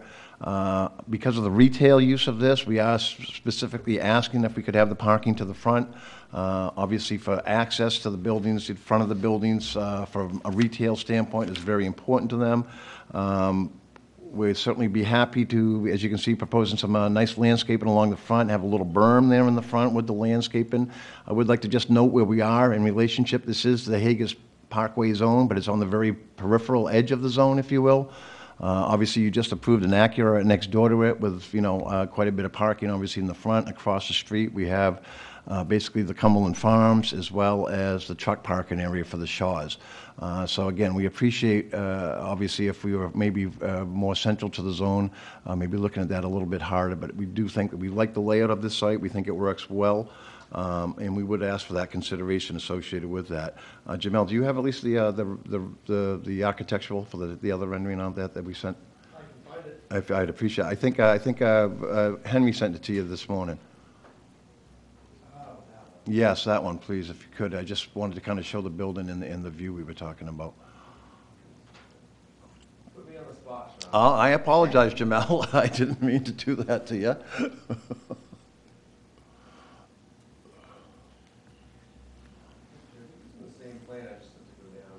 That's probably, yes, there it is, so good. So again, this is just showing more of a perspective, if you will, of the building looking from Payne Road. Again, what we're looking at is a little landscape berm, and you can see we're really not showing the berm well, but we will get that in the next rendering. But a little berm in front of the parking, between the road and the parking. If you've been out there, and I think if you've seen the existing vegetation along the edge of Payne Road is nothing really worth saving, if you will. It's a lot of cat nine tails and those types of things, and obviously more of a scrub. Obviously, the further you get into the site, the more mature trees. But certainly we would see that, basically between Payne Road and the parking area, it'd pretty much be, the existing vegetation cut. Like I said, the grading associated, the utilities associated with the site involved, and then construct a berm to kind of hide the headlights, if you will, in the lower portion of the cars, and put some landscaping in so we can still see the peaks of the buildings. We do want to obviously still be able to see the buildings. You can see the land, the architecture associated. We do have the peak roofs, the entrances for the individual storefronts, trying to get that architecture that we know you folks do like, even though again we're kind of off to the edge of the zone, if you will. But again, from that standpoint, Mr. Chairman, we would certainly appreciate the board's consideration to allow that parking in the front, and specifically the double row of parking in the front. With that, I'd conclude my presentation, and so I'll be happy to answer any questions that the board has. Thank you very much. Thanks, Sean. We have an opportunity for public comment on this item. If there's anyone here that would like to speak, please approach the podium and state your name. They're all with me, Mr. Chairman. Clearly, they've had a dispute. They're sitting pretty far apart. So, seeing no public comment, I will close public comment. I'll quickly just start with a question right out of the gate. Typically, when we have applicants come in with more parking than necessary, they already have a reason behind it. So I'll ask the question that, do you have potential tenants lined up, and therefore is the reason you arrived at some of the numbers you have here for parking? We originally were looking at a restaurant, to be perfectly on. Jamel, I'm sorry, can I have you go back to the site plan for me? I know, I just like to see you working, Jamel. I don't know what it is, but I do. You see the bigger space at the end of the building? We were actually looking at that as a restaurant space, which obviously, based upon the seating we were looking at, required more parking. So that's kind of where we started. But again, I think you see that back row, the very back row of parking, we'd be happy to look at least, cutting that back or maybe eliminating that altogether, at least in this particular aspect, just for the retail. And I appreciate that information because some of us here on the board may have recalled there have been some restaurants / pubs that Yes. opened with maybe not enough parking. Yes. So I can appreciate the foresight that you may need it. And that's just why I think from a planning perspective, that I think that space will be there. I think we will maintain, like I say, the stormwater management is a gravel wetland to the back of the site. I think we're going to maintain that to the size that's based upon the impervious area we're showing here now, just in case a use does come in, that we may actually require that additional parking, even if it is a matter of coming back to this board to allow us to do that, that the space will be there and the stormwater management will basically be in place associated with that. Yeah, and just so I'm clear, the right behind the last proposed, you have a kind of is that a stormwater or is that a snow storage? What's that kind of circle line? There's the one right below it. Yeah, that and the one below it. Yes, that was just basically some particular areas for snow storage more than anything else that we've just starting to identify. So it's not going to be a stormwater no, the stormwater, if you go all the way down, it basically there's the stormwater management down through there. Okay. So if you ever needed more, you wouldn't be running over your own work. Exactly. Thank you. Exactly. And I think we can have that, so it's set up in pretty good shape and still have it ready to go if we need to. So, and I'm just going to go ahead and say, this Payne Road and Higas Parkway, I can think of businesses in both locations on that street that do allow for street front parking rows. So, personally, I'm okay with the configuration of having some parking in front along Payne Road. I think that's fair. I think of plenty of businesses that have parking along Payne Road. So. And I appreciate it, Mr. Chairman. I will say the applicant is really going the extra step in terms of the architecture of the building, so I think you'll be very proud of the architecture. And like I say, I think with that, we can augment it with a good landscaping plan as well. So, I mean, obviously, we don't want it so you ride down and you just see this row of parking, if you will. I think we can soften the parking up, certainly, so we have the ease of access to the retail facilities and still obviously hopefully maintain the visibility of the building itself while trying to hide the parking a little bit. Fair enough. And then the one thing I'm looking at here is it looks like you get a one-way kind of going around on that backside, one-way drive. So that's, I guess, so you can pull into any of these parking columns, right? And you can reverse out and go back the other way, but as soon as you start to hit the back end of those lots. No, and again, I apologize for those arrows. That's very good. It's a very good pickup. I just was seeing those as you putting them out right now. But no, that'll certainly be a two-way driveway. The intent really is for that, because what I don't want is for people to pull into that front parking, can't find a parking spot, now they got to back up out of it. So that'll certainly be a two-way, and I apologize for those arrows. We'll certainly get those corrected. Thank you. I appreciate it. As far as, a sketch plan goes, I think I've added the commentary I feel necessary on my end. So anyone else like to jump in? Rachel? Yeah, I just took a look at the planting, and I don't see an ivory lilac tree. Well, I have it on Will's site, so I thought you were all set there. Okay. Thank you, as I look at the design, I started to get just a little confused, which at this time of night is easy. What's really the front of the building in terms of access to the stores? Because it really looks as though the way the back parking is configured and the doors back there, that people would want to be more likely to be going in that way. Perhaps. I mean, certainly we want to make sure that we can maintain access to the back. So, I mean, as you know, what we basically wind up with is two fronts at this point in time. I mean, we really do. We wind up basically creating two fronts. But really, we think the front, especially from a retail perspective, the front is probably the main access point. It's just what I think people are used to, and certainly point in seeing. Certainly the parking, what we're anticipating is then parking, a common sidewalk all along the edge of that parking, leading to door fronts, going to each one of them, with landscape strip between the building and the So one of the sidewalk. things that I would be looking at then for a sketch plan is, you know, as you move forward with this, is if people are going to be entering the buildings and it appears as though, you know, they're being invited in from the back parking lot, how the architecture is going to mirror some of the architecture in the front. A lot of times back architecture just sort of is, well, we got a parking lot back here. But to me, it's as though the front and the back need to kind of mirror themselves. You're absolutely right. And again, I think the front will certainly probably have more architectural features, if you will, but at the same time, the back's not going to just look like your standard back, working back, if you will. We will have actually elevations of the whole sides, and it certainly will be for the front and back. And I have a feeling it sounds like these guys really want to say something. No, I want to say something real quick. Just introduce yourself. Yeah, I will. Thanks, Sean. My name's Andrew Ingles. I'm a commercial broker at Malone Commercial, and I'm working with Mark. Mark and I go way back. And I worked a lot with the Downs, actually. We sold this lot. This was the first lot that the Terrys sold about 7 or 8 years ago. And your point is well taken. It's too bad we've got some nice elevations from Port City Architect showing access from both sides, because these centers, I handle the shopping center where Lois's is. You know, it's called Scarborough Marketplace. And that facility is almost 100% service driven now. You know, it's a orthodontist and a bank, and the demand for these type of centers now aren't cash register oriented. They're much more service oriented. And you asked the question about the parking. One of the key components, we've got a yoga studio that's very interested in the location and is going to sign a preliminary, you know, assuming we get through all the things we need to build it. But yoga studios are tricky too. There's a lot of businesses like that, because just 25 people means usually 25 cars, and they come at off hours. There's a place over in South Portland called Greener Postures.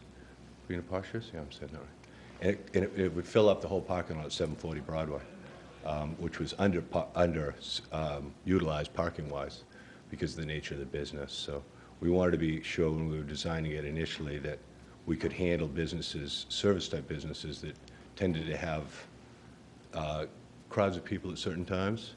I don't know if that makes sense, but for this facility already, and you guys know Scarborough real well, that area of Payne Road is going like crazy. And I'm talking to a dentist. That type of business is much more aggressive about these than straight retail is. So it's, and they're good for the center. A mix of both is very good, because you bring in people on a regular basis, on an appointment basis, and you have staff, but you also have a mix of retail, which we certainly would welcome here, of course. But I just wanted to explain our line of reasoning as far as parking and who our potential clientele will be. I could probably sign 3 letters of intent now, take up 2/3 of the space. It's very popular there. You know, all the apartments being built, all the massive development at Scarborough Downs. It's a really nice spot for it. And it's the last development before Scarborough Downs Road, because let's say I handled the Downs for 2.5 years for the Terrys, and all the land, if you look at the lot, all the land to the left of it is resource protection, all the way to the Downs. So, and you'd call it a 6-acre parcel. You know, I don't think it matters in your zoning, but 3 of the acres are unworkable, what it's worth. Only 3 acres can be built on. That's my 2 cents. Thank you, Sean. Mark Loring. First of all, I wanted to introduce myself and just make a quick comment.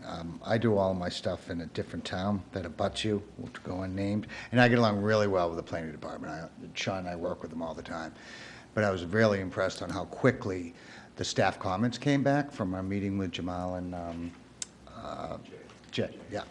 So I just want to say thank you for considering this. And we did have a very specific discussion just last week with everything that Ms. Hendrickson was talking about. You know, how do you make the back look? You don't want to, like, exit doors on the back. So the back is, I'm not going to say it's a mirror image, but it's darn close as far as glass and entranceways. Thank you. Rick? I'm done, thank you. Rick? As far as sketch plan review, the only thing that I was curious about is how you're going to keep the traffic flow going in that one direction. Yeah, and I think the chairman hit right on that. That was me. Obviously, I had arrows, I should have had double arrows there, going both directions. The intent certainly is that if you pull into that front parking area and you can't find a parking space, that you don't have to back out of that you can just go around. So that will be a two-way driveway going around the building. How wide is that? It's 24 feet, so it's a full driveway. All right. Yeah, no, so no,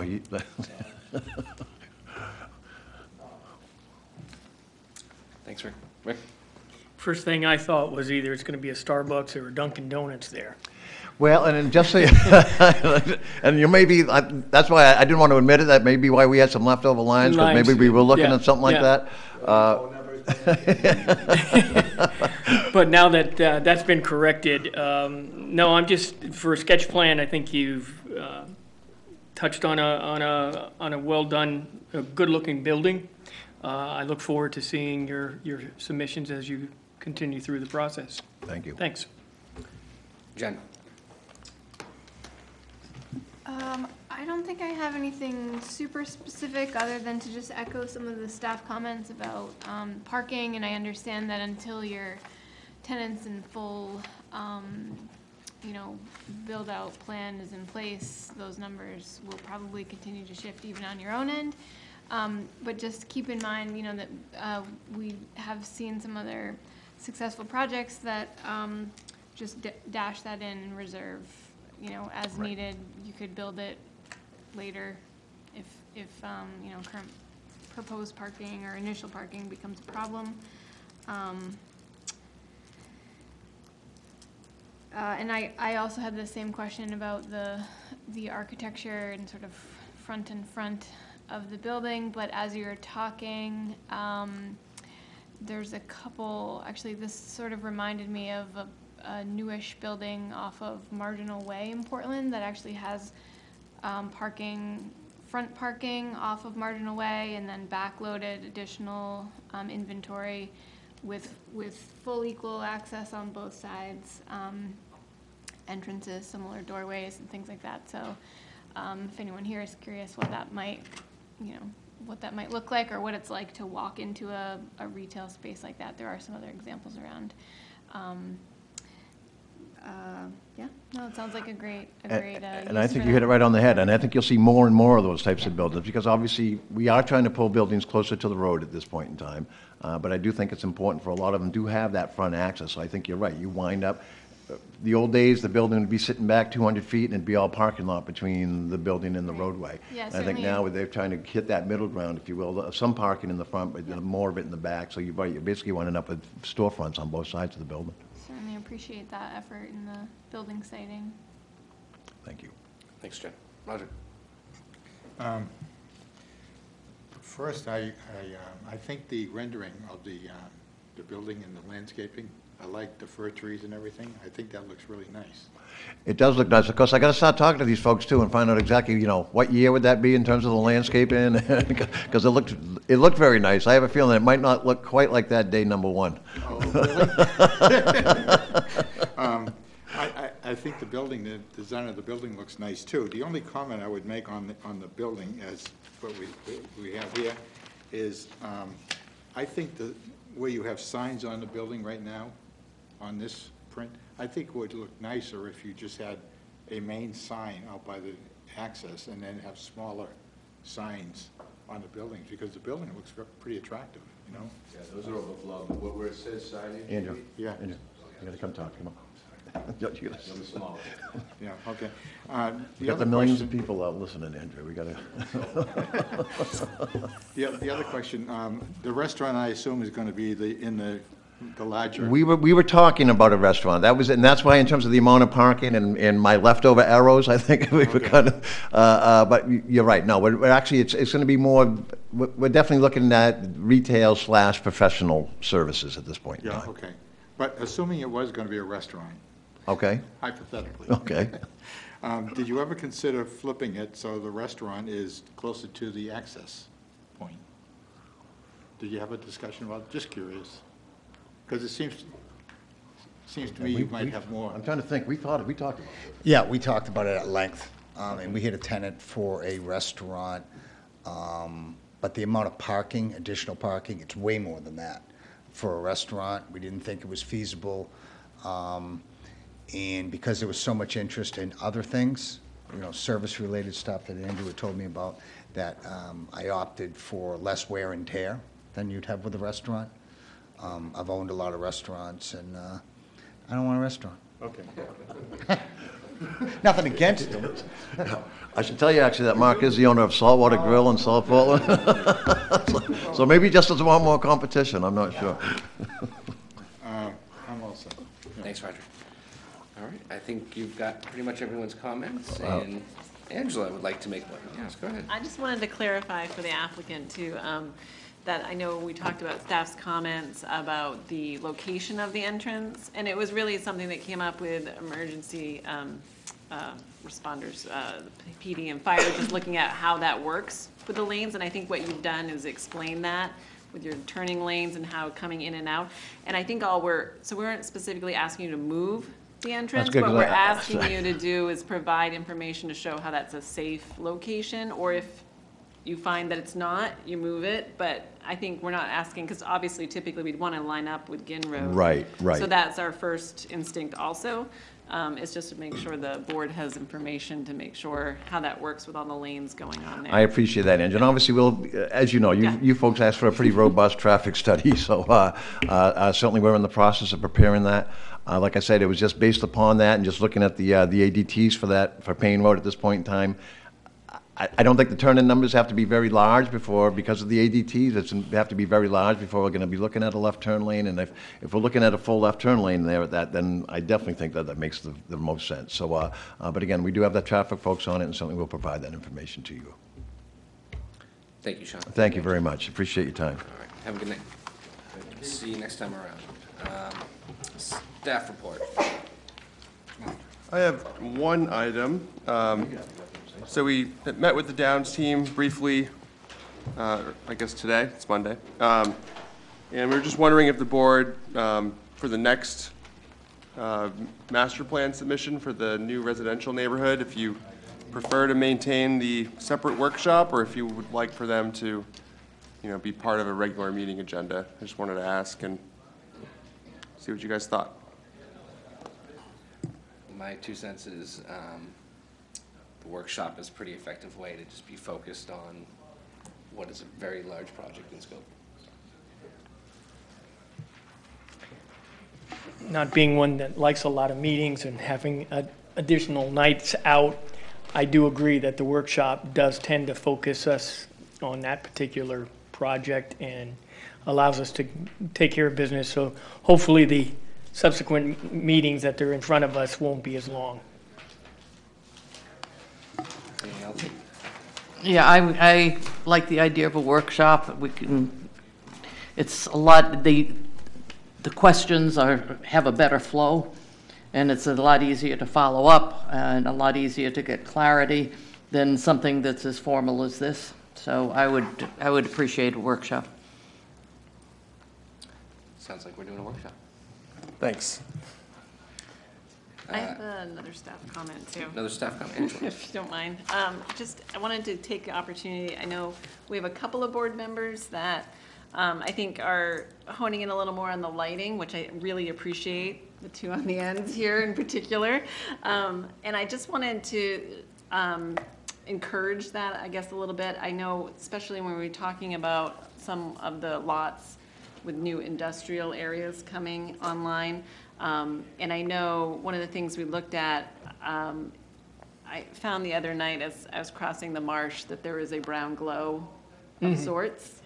over some other industrial areas in town. And I want to just remind the board that there's an opportunity not only when those get redeveloped, but there's some sites in there that I'm finding that aren't that old. It was just something that might have not been the focus of the board at the time. And just to kind of make sure that we're kind of looking at, even especially with these new lots, that there's opportunities to make sure they're full cutoff and that we don't have the big floodlights that you see in some industrial areas, in older industrial areas, let's say. And like I said, and somehow have gotten through in some other newer sites. So I just wanted to say I appreciate that you guys are actually kind of looking at those, because that's something that sometimes gets forgotten until it's there staring you at the face and you can see it like a spotlight across the marsh. And I know innovation is set back, however, the lots in front of it will be cleared. Yep. And so you will be seeing these lots from Payne Road eventually if you have some of those lights kind of shining through.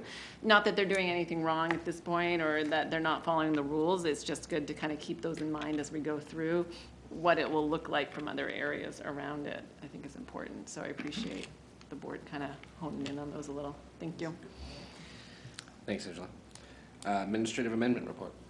There have been two since the last meeting, down over at Maine Health, a few lots down to the south. They put in a second generator next to the existing generator on a pad, and then the Scarborough Land Trust is putting in a new parking area and driveway for a new, the new Blue Point Preserve off of CV Landing Road. And staff worked with them for an adequate design. Thank you. Correspondence. I don't think we have any. Planning board comments. Planning board comments this evening. Roger. Yes, I was pleased when Jamal said that the staff is working with the townspeople on these private roads, because as Jen mentioned, this is going to be an issue for 50-some odd lots, and it would be nice not to have to, deal with this all the time. Makes it difficult for us as well as for the prospective owners of the property, the businesses. So hopefully you get this resolved. Yeah, and I will say you won't have to not deal with it, but hopefully it'll provide clarity for how to deal with it. It's an important distinction. Yes. Yeah. Any other planning board comments? Yes, Jen? Thanks for the map. Yeah. Nice. That's all. All right. Anything else? I will make a motion to adjourn. So moved. I did. All in favor? So unanimous. Thank you very much.